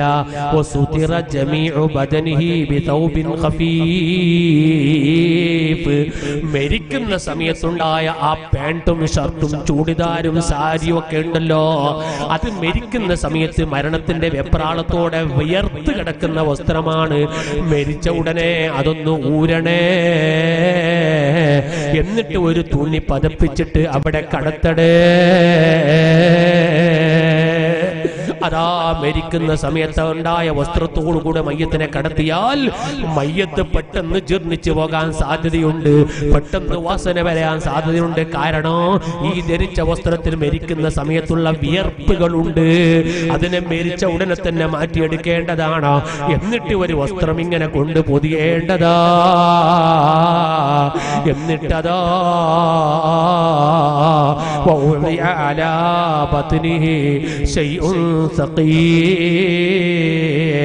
ഈ മയ്യത്തിന്റെ വയറ്റത്തൊരു ഭാരമുള്ള ഒരു സാധനം വെക്കണേ. അതാ ഒരു 60 ഗ്രാം ഭാരമുള്ള ഒരു സാധനം, അല്ലെങ്കിൽ അതിനേക്കാൾ കുറഞ്ഞ സാധനോ അതിനേക്കാൾ കൂടിയ ഒരു സാധനോ, ഈ പൊക്കിളിന്റെ അടുത്തൊരു സാധനം, എന്തെങ്കിലും ഘനമുള്ള ഒരു സാധനം വെക്കണം. അത് വെക്കാൻ ഏറ്റവും നല്ലത് നല്ലത് ഇരുമ്പും കഷ്ണമാണ്. നമ്മളെ താക്കോലിന്റെ താക്കോലുകൾ വെക്കുകയാണെങ്കിൽ നല്ലതാണ്, ഇരുമ്പ് വെക്കലാണ് ഏറ്റവും നല്ലത്. എന്നാൽ പണ്ഡിതന്മാർ പറയുന്ന കൂട്ടത്തിൽ പറഞ്ഞു, പഴയ കാലത്തുള്ള ആൾക്കാർ ചെയ്തത് എന്താണ്? ഒരൽപ്പം മണ്ണെടുത്തിട്ട് അതിനെ കുഴച്ചിട്ട് ഒരു തുണിയിൽ ഇങ്ങനെ ചുരുട്ടി കൊണ്ടുവന്നിട്ട് പൊക്കലെടുത്ത് വെക്കാറുണ്ടായിരുന്നു. എന്നാൽ ഇപ്പോൾ നമ്മളെ നാട്ടിൽ കാണാം, അരി ഇങ്ങനെ ചുറ്റിട്ട് പൊക്കിളിൽ വെക്കുന്നത് കാണാം. അരി എന്നുള്ളത് ബഹുമാനിക്കപ്പെടുന്ന ഭക്ഷ്യവസ്തുവായതുകൊണ്ട് അതിനെ വെക്കൽ അത്ര നല്ലതല്ല. അതുപോലെ ഇരുമ്പ് വെക്കലാണ് ഏറ്റവും നല്ലത്. എന്തെങ്കിലും ഒരു ഭാരമുള്ള ചെറിയ സാധനം വയറ്റത്തങ്ങനെ വെക്കണേ. എന്നിട്ട് ഈ മയ്യത്തിനെ അതാ ഒരു കട്ടിലിന്റെ മുകളിൽ കടത്തണോ, കിബിലക്ക് മുന്നിടിച്ചുകൊണ്ട് ഒരു കട്ടിലിൽ കടത്തണേ. ഇങ്ങനെയല്ലേ കിബിലക്ക് മുന്നിടിച്ച് കടത്താതെ കഴിയൂല. അപ്പൊ എന്ത് ചെയ്യണം? ഇങ്ങനെ മയ്യത്തിനെ കടത്തണോ, കാലങ്ങോട്ട് തലയിങ്ങോട്ടാക്കിയിട്ട് അതാ തലന്റെ അടിക്ക് ഒരു തലയാണ് പോലോത്തത് വെച്ച് കൊടുത്തിട്ട് മയ്യത്തിനെ ഇങ്ങനെ മലർത്തി കടത്തണേ. അലൈഹി അമലുന്നാസ്, ഇങ്ങനെ കടത്തലാണ് വേണ്ടതെങ്കിലും നാട്ടിലിപ്പോ കടത്തൽ ഇങ്ങനെയാണ് പണ്ട് മുതൽക്കേ ജനങ്ങൾ ചെയ്തു പോരുന്ന അമല് എന്ന് കിതാബിൽ കാണാം. അങ്ങനെ മരിച്ച ഉടനെ കണ്ണങ്ങ് ചിമ്മിച്ചു പോയി, അതാ നാട കൊണ്ട് വലിച്ചങ്ങ് കെട്ടിപ്പോയി, കെടുപ്പികളൊക്കെ ശരിയാക്കി പോയി. എന്നിട്ടതാ മയ്യത്തിന്റെ മരിക്കുമ്പോൾ ഉണ്ടായ വസ്ത്രത്തിനെ ഊരിയിട്ട് അതാ ഒരു വസ്ത്രം കൊണ്ട് ശരീരം പൊയ്യപ്പെട്ടു പോയി. എന്നിട്ട് വയറ്റിലൊരു ഭാരമുള്ള സാധനം ഇങ്ങനെ വെച്ചിട്ട് അതാ കിബിലക്ക് മുന്നിടിച്ചിട്ട് ഒരു കട്ടിലിൽ അവിടെ കടത്തുകയാണ്. പ്രിയപ്പെട്ട സഹോദരങ്ങളെ, കട്ടില് പോലോത്തതോ ഉള്ള അതേ ഉയർന്ന സ്ഥലത്ത് കടത്തണമെന്നാണ്. വെറും നിലത്ത് കടത്താൻ പാടില്ല. ഉയരമുള്ള സ്ഥലത്ത് കടത്തണമെന്ന് പറയുമ്പോ എന്നിട്ട് മഹാന്മാര് പറയുന്നു, മയ്യത്തിനെ കട്ടിലിൽ കടത്തുമ്പോൾ അവിടെ കാല് കടത്തണോ, അവിടെ വിരിപ്പ് വിരിക്കാൻ പാടില്ല. വിരിപ്പൊന്നും പിരിക്കാതൊരു കാല് കട്ടിലിൽ ഇവരെ കടത്തുകയാണ്. അപ്പം മരിച്ച ഉടനെ ചെയ്യേണ്ട കാര്യങ്ങൾ ചെയ്തിട്ട് കണ്ണ് ചിമ്മിപ്പിച്ചിട്ട് താടി ഇങ്ങനെ കെട്ടിയിട്ട് ശരീരത്തിന്റെ അവയവങ്ങളൊക്കെ ഒന്ന് ശരിപ്പെടുത്തിയിട്ട് അതാ വസ്ത്രം ഊരിയിട്ട് ഒരു വസ്ത്രം കൊണ്ട് പോയിട്ട് ഒരു ഭാരമുള്ള സാധനം വയറ്റത്ത് ഇങ്ങനെ വെച്ചിട്ട് അതാ ഒരു കട്ടിലിൽ വിലക്ക് മുന്നിട്ട് അങ്ങനെ മയ്യത്തിനെ കടത്തിയതിന്റെ ശേഷം ഇനി പറയട്ടെ, അല്ലാമ ഖുർദി അവിടുത്തെ ശർഹ് വാഫിദിൽ എഴുതി വെച്ചത് കാണാം. ഇനി അതാ മരിച്ച വിവരം അറിയിക്കൽ സുന്നത്താണ്, മരിച്ച വാർത്ത അറിയിക്കൽ സുന്നത്താണ്. എന്തിനാണ് മരിച്ച വാർത്തകളെ അറിയിക്കുന്നത്? അതാ നിസ്കരിക്കാൻ ആളെ കൂട്ടാൻ, മയ്യത്തിനിക്ക് കുറെ ദുആ കിട്ടാൻ, കുറെ ഖുർആൻ ഓത്ത് കിട്ടാൻ, മയ്യത്ത് നിസ്കാരത്തിലേക്ക് ആളെ കൂട്ടാൻ മരിച്ച വാർത്ത അറിയിക്കൽ സുന്നത്താണ്. അല്ലാമ ഖുർദി തന്റെ ശർഹ് വാഫദിൽ എഴുതി വെച്ചതായി കാണാം. മരിച്ച വാർത്ത അറിയിക്കൽ സുന്നത്താണ്. എന്തിനാ അറിയിക്കണ്ടേ? നിസ്കാരത്തിന് ആളെ കൂട്ടാൻ, കുറെ ദുആ കിട്ടാൻ, കുറെ ഖുർആനോത്ത് കിട്ടാൻ. ഇവിടെ തന്നെ മനസ്സിലായി ഇനി സലഫിക്ക് അറിയിക്കണ്ട. എന്തേ ഓൻ ഖുർആൻ ഓതല്ല, ഓൻ ദ്വാരക്കല്ല, പിന്നെ ഓൻ വരുന്നതിന് വന്നിട്ട് കാര്യമില്ല. ഓമിനെ ഒരു ആടുകൂട്ടം വന്നണക്ക് ഇങ്ങനെ വന്ന് നോക്കി ഒരു പോക്കോ തന്നെ ഓൻ അറിയിക്കേണ്ട, വിവരം അറിയിക്കണ്ട. അറിയിക്കേണ്ടതെന്ന് നിസ്കാരത്തിന് ആളെ കിട്ടാൻ, പിന്നെയോ ദിക്ർ കുറെ കിട്ടാന്, ഖുർആനോത്ത് കുറെ കിട്ടാന്. അപ്പൊ എന്താക്കണോ? മരിച്ച വാർത്ത അറിയിക്കേണ്ടത് മയ്യിത്ത് നിസ്കാരത്തിന് ആളെ കൂട്ടാന്. അതാണ് മലപ്പുറം ജില്ലയിലും കോഴിക്കോടൊക്കെ കാണാം. ഒരാൾ മരിച്ചാൽ അപ്പൊ ബണ്ടിൽ മൈക്ക് കെട്ടിട്ട് അഹമ്മദാജിന്റെ മകൻ പോക്കറാജ് മരണപ്പെട്ടു, 4 മണിക്ക് മയ്യത്തെടുക്കൂ. കേട്ടിട്ടില്ലേ നിങ്ങൾ? അങ്ങനെ മലപ്പുറം ഭാഗത്തൊക്കെ അനൗൺസ് കേൾക്കാം. നമ്മളെ നാട്ടിലെന്താ? ഹലോ ഉപ്പ പോയി ഹലോ ഉപ്പ പോയതന്നെ എപ്പോ മയ്യത്തെടുക്കുമെന്ന് പറഞ്ഞില്ല. അതുകൊണ്ട് എന്താക്കി? പോയാളെ നോക്കാളെ പോയി, വന്നാളെല്ലാം പോയി. മയ്യത്തെടുക്കുമ്പോൾ ആളുണ്ടാ? ഒറ്റൊരു മനുഷ്യൻ മയ്യത്ത്. അത് നമ്മളെ നാട്ടിൽ പതിവ് കൊണ്ടുവരും. എന്തറിയോ? നമ്മളെ നാട്ടിൽ പതിവ് കൊണ്ടുവരും. ഒന്നിരിക്കല് നമ്മളെ നാട്ടിൽ മലപ്പുറം ജില്ലയിൽ നടക്കുന്ന ഒരു പതിവ് പോകണം. നമ്മളെ നാട്ടിൽ ജമാഅത്തിനെ തീരുമാനിക്കുക. എന്ത്? നാട്ടിലൊരാൾ മരിച്ചാൽ പള്ളിന്റെ മൈക്കിൽ വിളിച്ചു പറയാൻ, എന്ത് നമ്മളെ ഇന്നാൾ മരണപ്പെട്ടു, 4 മണിക്ക് മയ്യത്തെടുക്കും. എല്ലാവരും 4 മണിയാവും വന്നു. എത്ര ആള് മയ്യത്ത് നിസ്കരിക്കാൻ? അല്ലെങ്കിൽ ഒരു വണ്ടിയിൽ ഇങ്ങനെ മൈക്ക് കെട്ടിയിട്ട് ഒരു അനുസരിച്ച് ഇന്നാൾ മരണപ്പെട്ടു, 4 മണിക്ക് മയ്യത്തെടുക്കും. അല്ലെങ്കിലോ ആ മരിച്ച വീട്ടിൽ ആടെ എഴുതി വെച്ചത് മുഹമ്മദ് വെച്ച് 4 മണിക്ക് മയ്യത്തെടുക്കും. അവിടെ ബോർഡിൽ എഴുതി വെച്ച് ഇത് വന്നാളെല്ലാം എപ്പോ അറിയില്ല, മക്കൊന്നും ഉണ്ടില്ല, മറ്റൊന്ന് വരുന്നേം ചെന്ന് ഓന് വന്നെങ്കിലായി, ഇല്ലെങ്കിൽ ഇപ്പൊ എടുക്കണം, അല്ലെങ്കിൽ നാളെ കാലത്ത് എടുക്കണം. മയ്യത്തെടുക്കും ആരുമില്ല, നിന്റെ സംശയം തീരാനില്ല, മയ്യത്തെടുക്കും പാടില്ല. ഇതാ നമ്മുടെ നാട്ടിലെ അവസ്ഥകൾ. അത് മാറ്റണം, അത് മാറ്റിയേ പറ്റൂ. കാരണം എന്തുകൊണ്ട്? മയ്യത്ത് നിസ്കാരത്തിന് ആളെ കൂട്ടണം, നമുക്ക് കുറെ ആളെ കിട്ടണം. ഈ മയ്യത്തിനിക്ക് കുറെ ഖുർആനോത്ത് കിട്ടണം, കുറെ ദിക്ർ കിട്ടണം, കുറെ സ്വലാത്ത് കിട്ടണം. അതിനെന്ത് വേണം? നിനക്ക് അറിയിക്കൽ സുന്നത്താണെന്ന് ഫുഖഹാ പറയുമ്പോൾ, ഓ എന്റെ പ്രിയപ്പെട്ട സഹോദരങ്ങളെ, സഹോദരിമാരെ, ഇനി അതാ മരിച്ചെന്ന് ഉറപ്പായി കഴിഞ്ഞാൽ മയ്യത്ത് കുളിപ്പിക്കേണ്ടതാണ്. നമ്മളെ നാട്ടിലൊരു പതിവുണ്ട്. അതെന്താണ്? മരിച്ചെന്ന് ഉറപ്പായി കഴിഞ്ഞാൽ മയ്യത്തിന് ഇങ്ങനെ കടത്തും. അങ്ങനെ കടത്തി അവനെ കുളിപ്പിക്കുന്ന എപ്പോഴാ? മകൻ എയർപോർട്ട് ഇറങ്ങിയിട്ട് അതാ ബീച്ച് റോട്ടൊക്കെ എത്തി, ഇനി ആ കുളിപ്പിക്കാൻ എടുക്കല്. അതുവരെ ഈ മയ്യത്ത് ഇങ്ങനെ കിടക്കുകയാണ്. എപ്പോ മരിച്ചത്? ഇന്നലെ ഉച്ചക്കാ, ഇന്ന് ഉച്ചയാവാനായി ഒറ്റക്കടത്തം.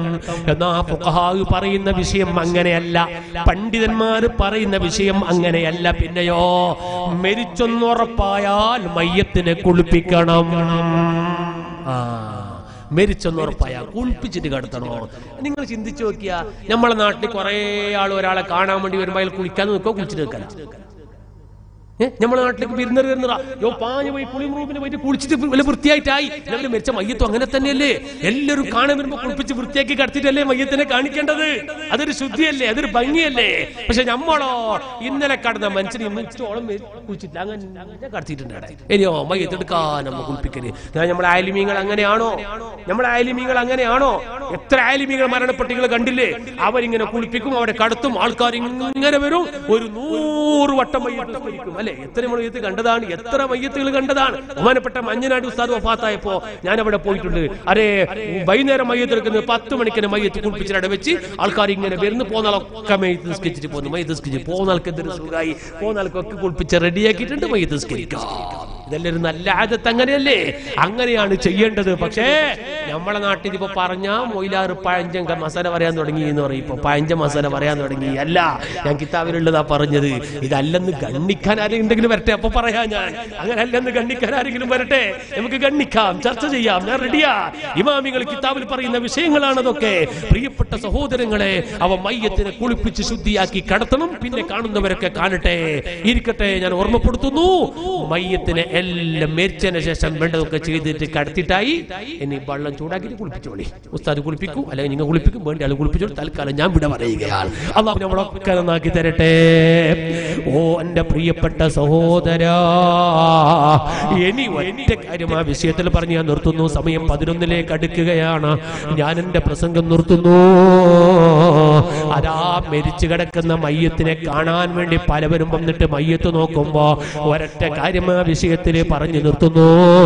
ആണായ മയ്യത്തിനേക്ക് ആണുങ്ങളെ കാണാം, ആണുങ്ങൾക്ക് ആണായ മയ്യത്തിനെ ആണുങ്ങൾക്ക് കാണാം, പെണ്ണായ മയ്യത്തിനെ പെണ്ണുങ്ങൾക്ക് കാണാം. ആണായ മയ്യത്തിനെ പെണ്ണുങ്ങൾ കാണുമ്പോ ജീവിതകാലത്ത് കാണാൻ പറ്റിയവർക്ക് മാത്രമേ മയ്യത്തിനെ കാണാൻ പറ്റൂ.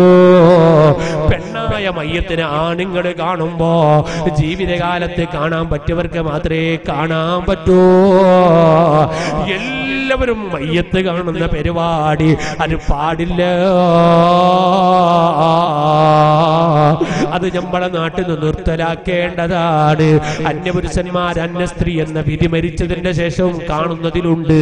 അത് ശ്രദ്ധിക്കണമെന്ന് ഓർമ്മപ്പെടുത്തുകയാണ്. പ്രിയപ്പെട്ട സഹോദരങ്ങളെ, മനുഷ്യന്റെ കഥകൾ കഴിഞ്ഞുപോയി. മൂക്കിന്റെ കാറ്റ് പന്താവലോടുകൂടെ പിന്നെ മനുഷ്യന്റെ കഥ പറഞ്ഞിട്ട് കാര്യമില്ല. ഞാൻ എന്റെ പ്രസംഗം നിർത്തുന്നു. മുഅ്മിനീങ്ങളും എഴുന്നേറ്റ് നിൽക്കണം. എല്ലാവരും ഒന്ന് എഴുന്നേറ്റ് മുമ്പിലേക്ക് വന്നാൽ നമുക്ക് ഈ മരണത്തെക്കുറിച്ച് പറഞ്ഞ സരസിൽ കയ്യും പിടിച്ചിട്ട് പിരിയാം. അല്ലാഹു നമ്മുടെ സരസ് കബൂലാക്കി തരട്ടെ. ഞാനും മരിക്കേണ്ടവരാണ്, നിങ്ങളും മരിക്കേണ്ടവരാണ്. ഇവിടെ മരിക്കാതെ ആരും ബാക്കിയല്ലല്ലോ. മുഅ്മിനീങ്ങളെ, നിങ്ങളൊക്കെ വയലും കേട്ടിട്ട് കുറെ അമൽ ചെയ്യുന്നവരാണ്. പക്ഷേ ഞാൻ എന്റെ കാര്യത്തിന് വലിയ ബേജാറില്ല. എനിക്ക് അമൽ ചെയ്യാൻ കഴിയുന്നില്ല. അതേ, ആഖിറത്തിലേക്ക് കോപ്പുകൾ തയ്യാറാക്കാൻ കഴിയുന്നില്ല. അല്ലാഹു നമ്മളെ നന്നാക്കി തരട്ടെ. മുഅ്മിനീങ്ങളോട് ഞാൻ പറയുന്നത്, ആഖിറത്തിലേക്ക് ഒരുങ്ങുന്നവരാകണം. എല്ലാ ഹറാമും മാറ്റിവെക്കണം. ആഖിറത്തിലേക്ക് കുറെ അമൽ ചെയ്യണം. മഹാന്മാരെ സ്നേഹിക്കണം, ആരിഫീങ്ങളെ സ്നേഹിക്കണം. ഹബീബായ മുഹമ്മദുർ റസൂലുള്ളാഹ് മുത്തുനബിയെ വല്ലാത്ത മഹബത്ത് വെക്കണം. അവിടുത്തെ പേരിൽ നല്ലോണം സ്വലാത്ത് ചൊല്ലണം. മദീനയിലേക്ക് മനസ്സൊന്നെടുക്കണം. അങ്ങനെ മുത്തുനബിയെ മഹബത്ത് വെച്ച് മുത്തുനബിന്റെ മഹബത്തിലായി മരിക്കാൻ കഴിയണം. അങ്ങനെ മരിക്കുമ്പോ ഒന്ന് കലിമ ചൊല്ലി മരിക്കണം. ലാ ഇലാഹ ഇല്ലല്ലാഹ്. ഉറക്കെ കലിമ ചൊല്ലി മരിക്കണം. സ്വാലിഹീങ്ങളൊക്കെ മരിക്കുന്ന സമയത്ത് കലിമ ചൊല്ലി മരിച്ചു എന്ന് മാത്രമല്ല, അവരങ്ങ് മരിച്ചു കിടക്കുമ്പോ അവരുടെ മുഖത്തിൽ മരണത്തിന്റെ യാതൊരു സങ്കടവുമില്ല. അവരെ മുഖത്തിൽ പുഞ്ചിരിയോടെ കടക്കുന്ന മയ്യത്തുകൾ എത്രയാ! എന്തിന്റെ പേരിലാണ്? മരിക്കുന്ന സമയത്ത് അവര് സ്വർഗം കണ്ടുപോയി, ഓറുല്യങ്ങളെ കണ്ടുപോയി. മരിക്കുന്ന സമയത്ത് അവര് മുത്തുനബിയെ കണ്ടുപോയി. അത്തരം നല്ല നല്ല സ്വാലിഹീങ്ങള് മരിച്ചു കിടക്കുന്ന സമയത്ത് അവര് പുഞ്ചിരിയോടെ കിടക്കുന്നു. അല്ലാ അല്ലാ, ഞങ്ങൾക്കും പുഞ്ചിരിയോടെ കടന്നു മരിക്കാൻ, ഞങ്ങൾ മരിച്ചു കിടക്കുന്ന ഞങ്ങളെ മയ്യത്ത് പുഞ്ചിരിയോടെ കിടക്കുന്ന മയ്യത്തുകളാക്കി തരണേ അല്ലാ. അതിന് വേണ്ടി പ്രവർത്തിക്കുന്നവരാകണം, ആഖിറത്തിലേക്ക് ഒരുങ്ങുന്നവരാകണം. അനാവശ്യമായി വേണ്ടായിത്തരങ്ങളുമായി ബന്ധപ്പെടാതെ എപ്പോഴും തൗബ ചെയ്തിട്ട് അക്കടപാടികളെ പൊരുത്തപ്പെടിച്ചിട്ട് അക്കടപാടികളെ കൊടുത്തു വെട്ടിയിട്ട് എല്ലാവരോടും നല്ല സ്നേഹത്തോടെ നല്ല സന്തോഷത്തോടെ കഴിഞ്ഞ് ഇബാദത്തുകൾ അധികരിപ്പിച്ചുകൊണ്ട് കലിമ ചൊല്ലി മരിക്കാൻ ദുആ ചെയ്തിട്ട് നല്ലവരായി ജീവിക്കണമെന്ന് ഓർമ്മപ്പെടുത്തിയിട്ട് ഞാൻ എന്റെ പ്രസംഗം നിർത്തുന്നു. എന്റെ പാപ്പ മരണപ്പെട്ടു പോയി, കഴിഞ്ഞിട്ടുണ്ട്. ഖബറിൽ നീ സന്തോഷം കൊടുക്കണേ അല്ലാ. അതുപോലെ ഞങ്ങളിൽ പലവരും മരണപ്പെട്ടു പോയവരുണ്ട്. പാവപ്പെട്ട ഞാൻ ഈ കന്യാലയിലേക്ക് വഅദിന് വരാൻ തുടങ്ങിയിട്ട് ഒരു 10 കൊല്ലം കഴിഞ്ഞിട്ടുണ്ടാകും. അന്ന് മുതൽ ഇന്ന് വരെ ഉള്ള പലവരും ഖബറിലാണ്. നീ പുറത്തു കൊടുക്കണേ അല്ലാ. ഈ ഖബറിൽ സന്തോഷം കൊടുക്കണേ അല്ലാ. പാവികളായ ഞങ്ങളുടെ എല്ലാവരുടെയും ആഖിബത്ത് നീ നന്നാക്കി തരണം റഹ്മാനേ. ആമീൻ യാ അർഹമർ റഹീമീൻ. എല്ലാവരും കൈതരണം. മരിച്ചാൾക്ക് വേണ്ടി അസ്രഫ് എന്ന കൂട്ടുകാരന് വേണ്ടി ദുആ ചെയ്യാൻ ഇൻഷാ അല്ലാഹ് ഒരു ആട്ടിന്റെ പൈസ ഒരു ഉമ്മ തൊണ്ടവേദന മാറിക്കിട്ടാൻ ഈ സരസിന്റെ ബഹുമാനം കൊണ്ട് നീ രോഗം മാറ്റി കൊടുക്കണം റഹ്മാനെ. ആ സഹോദരിയുടെ രോഗം മാറ്റി കൊടുക്കണേ റഹ്മാനെ. മരിച്ചുപോയ അഷ്റഫിന്റെ ഖബറിലേക്ക് ഇതിന്റെ മിത്ല് തവാബിനെ നീ എത്തിച്ചു കൊടുക്കണം റഹ്മാനെ. അവരെ ഖബറിൽ നീ സന്തോഷം കൊടുക്കണേ റഹ്മാനെ. എല്ലാവരും കൈ തരണം, കയ്യിലുള്ള പൈസയും തരണം. ഇത്ര ചെലവുണ്ട് പരിപാടിക്ക്. അല്ലാഹു നമ്മുടെ പരിപാടി വിജയിപ്പിക്കുമാറാകട്ടെ. സ്വല്ലല്ലാഹു അലാ മുഹമ്മദ്.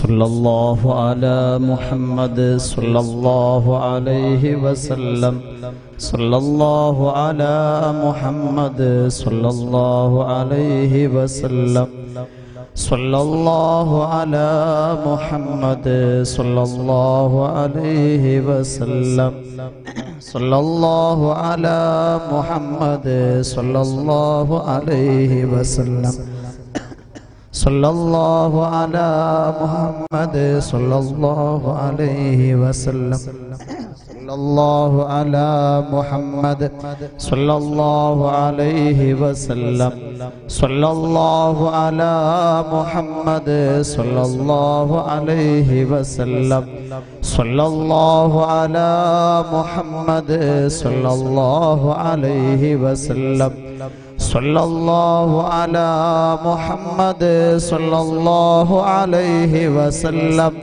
सल्लल्लाहु अला मुहम्मद सल्लल्लाहु अलैहि वसल्लम सल्लल्लाहु अला मुहम्मद सल्लल्लाहु अलैहि वसल्लम सल्लल्लाहु अला मुहम्मद सल्लल्लाहु अलैहि वसल्लम. ദുആ കഴിഞ്ഞിട്ടില്ല, ആരും പോകരുത്. സല്ലല്ലാഹു അലാ മുഹമ്മദ് സല്ലല്ലാഹു അലൈഹി വസല്ലം സല്ലല്ലാഹു അലാ മുഹമ്മദ് സല്ലല്ലാഹു അലൈഹി വസല്ലം സല്ലല്ലാഹു അലാ മുഹമ്മദ്. അൽഹംദുലില്ലാഹി റബ്ബിൽ ആലമീൻ. الحمد لله الذي أنعم علينا بالإيمان وهدانا إلى دين الإسلام حمدا يوافي نعمه ويكافئ مزيده. اللهم صل وسلم على رسولك سيدنا محمد وعلى آل سيدنا ومولانا محمد. رحم الراحماയ الملك الجبار يا الله. ഇൽമിന്റെ സദസ്സിൽ വെച്ചുകൊണ്ട് പാതിരാത്രി എല്ലാ മുഅ്മിനീങ്ങളും കൂടി നിന്റെ ദർബാറിലേക്ക് കൈ നീട്ടുന്നു റഹ്മാനെ. നീ ഖബൂലാക്കണേ അല്ലാഹ്, നീ സ്വീകരിക്കണം റഹ്മാനെ. ഇത്തരം മജ്ലിസ് അല്ലാതെ ഞങ്ങൾക്ക് വേറെ ഒന്നും നിന്നോട് ചോദിക്കാനില്ല റബ്ബേ. ഈ മജ്ലിസിൽ വെച്ചുകൊണ്ട് ഞങ്ങൾ ചോദിക്കുന്നു അല്ലാഹ്, ഞങ്ങളെ ഖായിബാക്കി മടക്കല്ല റഹ്മാനെ. ഈ സദസ്സിൽ ഒരുമിച്ച് കൂടിയ ആണ് പെണ്ണ് ചെറുത് വലുത് ഓൺലൈനിലൂടെ നമ്മളെ വയത് കേട്ടുകൊണ്ടിരുന്ന പ്രിയപ്പെട്ട കൂട്ടുകാർ, അതുപോലെ പരിപാടിക്ക് സഹകരിച്ച സഹായിച്ച അധ്വാനിച്ച കഷ്ടപ്പെട്ട എല്ലാവർക്കും നീ ഖൈർ ചെയ്യണം റഹ്മാനെ. ഖൈറിന്റെ വാതിലുകൾ തുറക്കണമല്ലാ, ശർറിന്റെ വാതിലുകൾ അടച്ചു കളയണം റഹ്മാനെ. ഖൈറിന്റെ അഹ്ലികാരിൽ നീ ഞങ്ങളെ പെടുത്തണം റഹ്മാനെ. ഞങ്ങളുടെ പാപങ്ങളെല്ലാം നീ പുറത്ത് മരണത്തിലേക്കുള്ള ഒരുക്കം ഞങ്ങൾക്ക് നീ നൽകണം റഹ്മാനെ. അക്കടപാടുകൾ കൊടുത്തു വിട്ടാനും പൊരുത്തപ്പിടിക്കാനും നീ ഞങ്ങൾക്ക് അവസരം നൽകണേ റഹ്മാനെ. ഒരു അക്കടപാടും ബാക്കി വെച്ച് മരിക്കുന്ന ഒരു അവസ്ഥയിലേക്ക് എത്തിക്കല്ല റബ്ബേ. റഹ്മാനായ അല്ലാഹ്, ഞങ്ങളെ ഖൽബിനെ ശുദ്ധിയാക്കണം റഹ്മാനെ. കിബർമാരോ അസൂയക്കാരോ ചതിയന്മാരോ ഫത്താനിങ്ങളോ ആക്കല്ല റബ്ബേ. നല്ല സ്വഭാവക്കാരാക്കണം റഹ്മാനെ. അഭിനയം ഞങ്ങൾക്ക് നീ കൂട്ടിത്തരണേ അല്ലാഹ്. അർഹമറാഹിമായ റബ്ബേ, ഇസ്സത്തിലാക്കണം റഹ്മാനെ, റാഹത്തിലാക്കണേ അല്ലാഹ്, സന്തോഷം തരണേ അല്ലാഹ്, ആഫിയത്ത് തരണേ അല്ലാഹ്, സിഹത്ത് തരണേ അല്ലാഹ്, ബേജാറ് തരല്ല അല്ലാഹ്, പ്രയാസം തരല്ല അല്ലാഹ്, ബുദ്ധിമുട്ട് തരല്ല അല്ലാഹ്. ഒരു കുട്ടിക്ക് ഒരിക്കലും ഞങ്ങളെ കൊടുക്കല്ല അല്ലാ. കടത്തിൽ നിന്ന് സലാമത്ത് നൽകണേ അല്ലാ. കടക്കാരെ മുമ്പിൽ ഫളീഹത്താക്കല്ല അല്ലാ. മക്കളില്ലാത്തവർക്ക് മക്കളെ കൊടുക്കണം റഹ്മാനെ. ഞങ്ങളെ മക്കളെ നല്ല മക്കളാക്കണേ റബ്ബേ. ഗർഭിണികളാകുന്ന സ്ത്രീകൾക്ക് സുഖപ്രസവം നൽകണേ റഹ്മാനെ. കല്യാണ പ്രായമെത്തിയ പെൺകുട്ടികൾക്ക് ഖൈറായ പുതിയ ആപ്പളമാരെ നൽകണേ റബ്ബേ. വീടില്ലാത്തവർക്ക് വീട് നൽകണം റഹ്മാനെ. വീടിന്റെ പണി തുടങ്ങിയവരുണ്ട്, പൂർത്തിയാക്കണേ അല്ലാ. ജോലിയില്ലാത്ത ചെറുപ്പക്കാർക്ക് ഖൈറായ ജോലി നൽകണം റഹ്മാനെ. നാട്ടിലാണോ ഗൾഫിലാണോ എവിടെയാണ് ഖൈറായ സ്ഥലത്ത് നീ നൽകണേ അല്ലാ. ജീവിതമാർഗം നീ എളുപ്പമാക്കണം റഹ്മാനെ. കച്ചവടത്തിലും കൃഷികളിലുമെല്ലാം നീ ബർക്കത്ത് ചെയ്യണേ അല്ലാ. സ്വന്തം കാര്യം പറഞ്ഞ് ഒരാളെ മുമ്പിലും കൈനീട്ടി ഇരക്കുന്ന അവസ്ഥയിലേക്ക് എത്തിക്കല്ല അല്ലാ.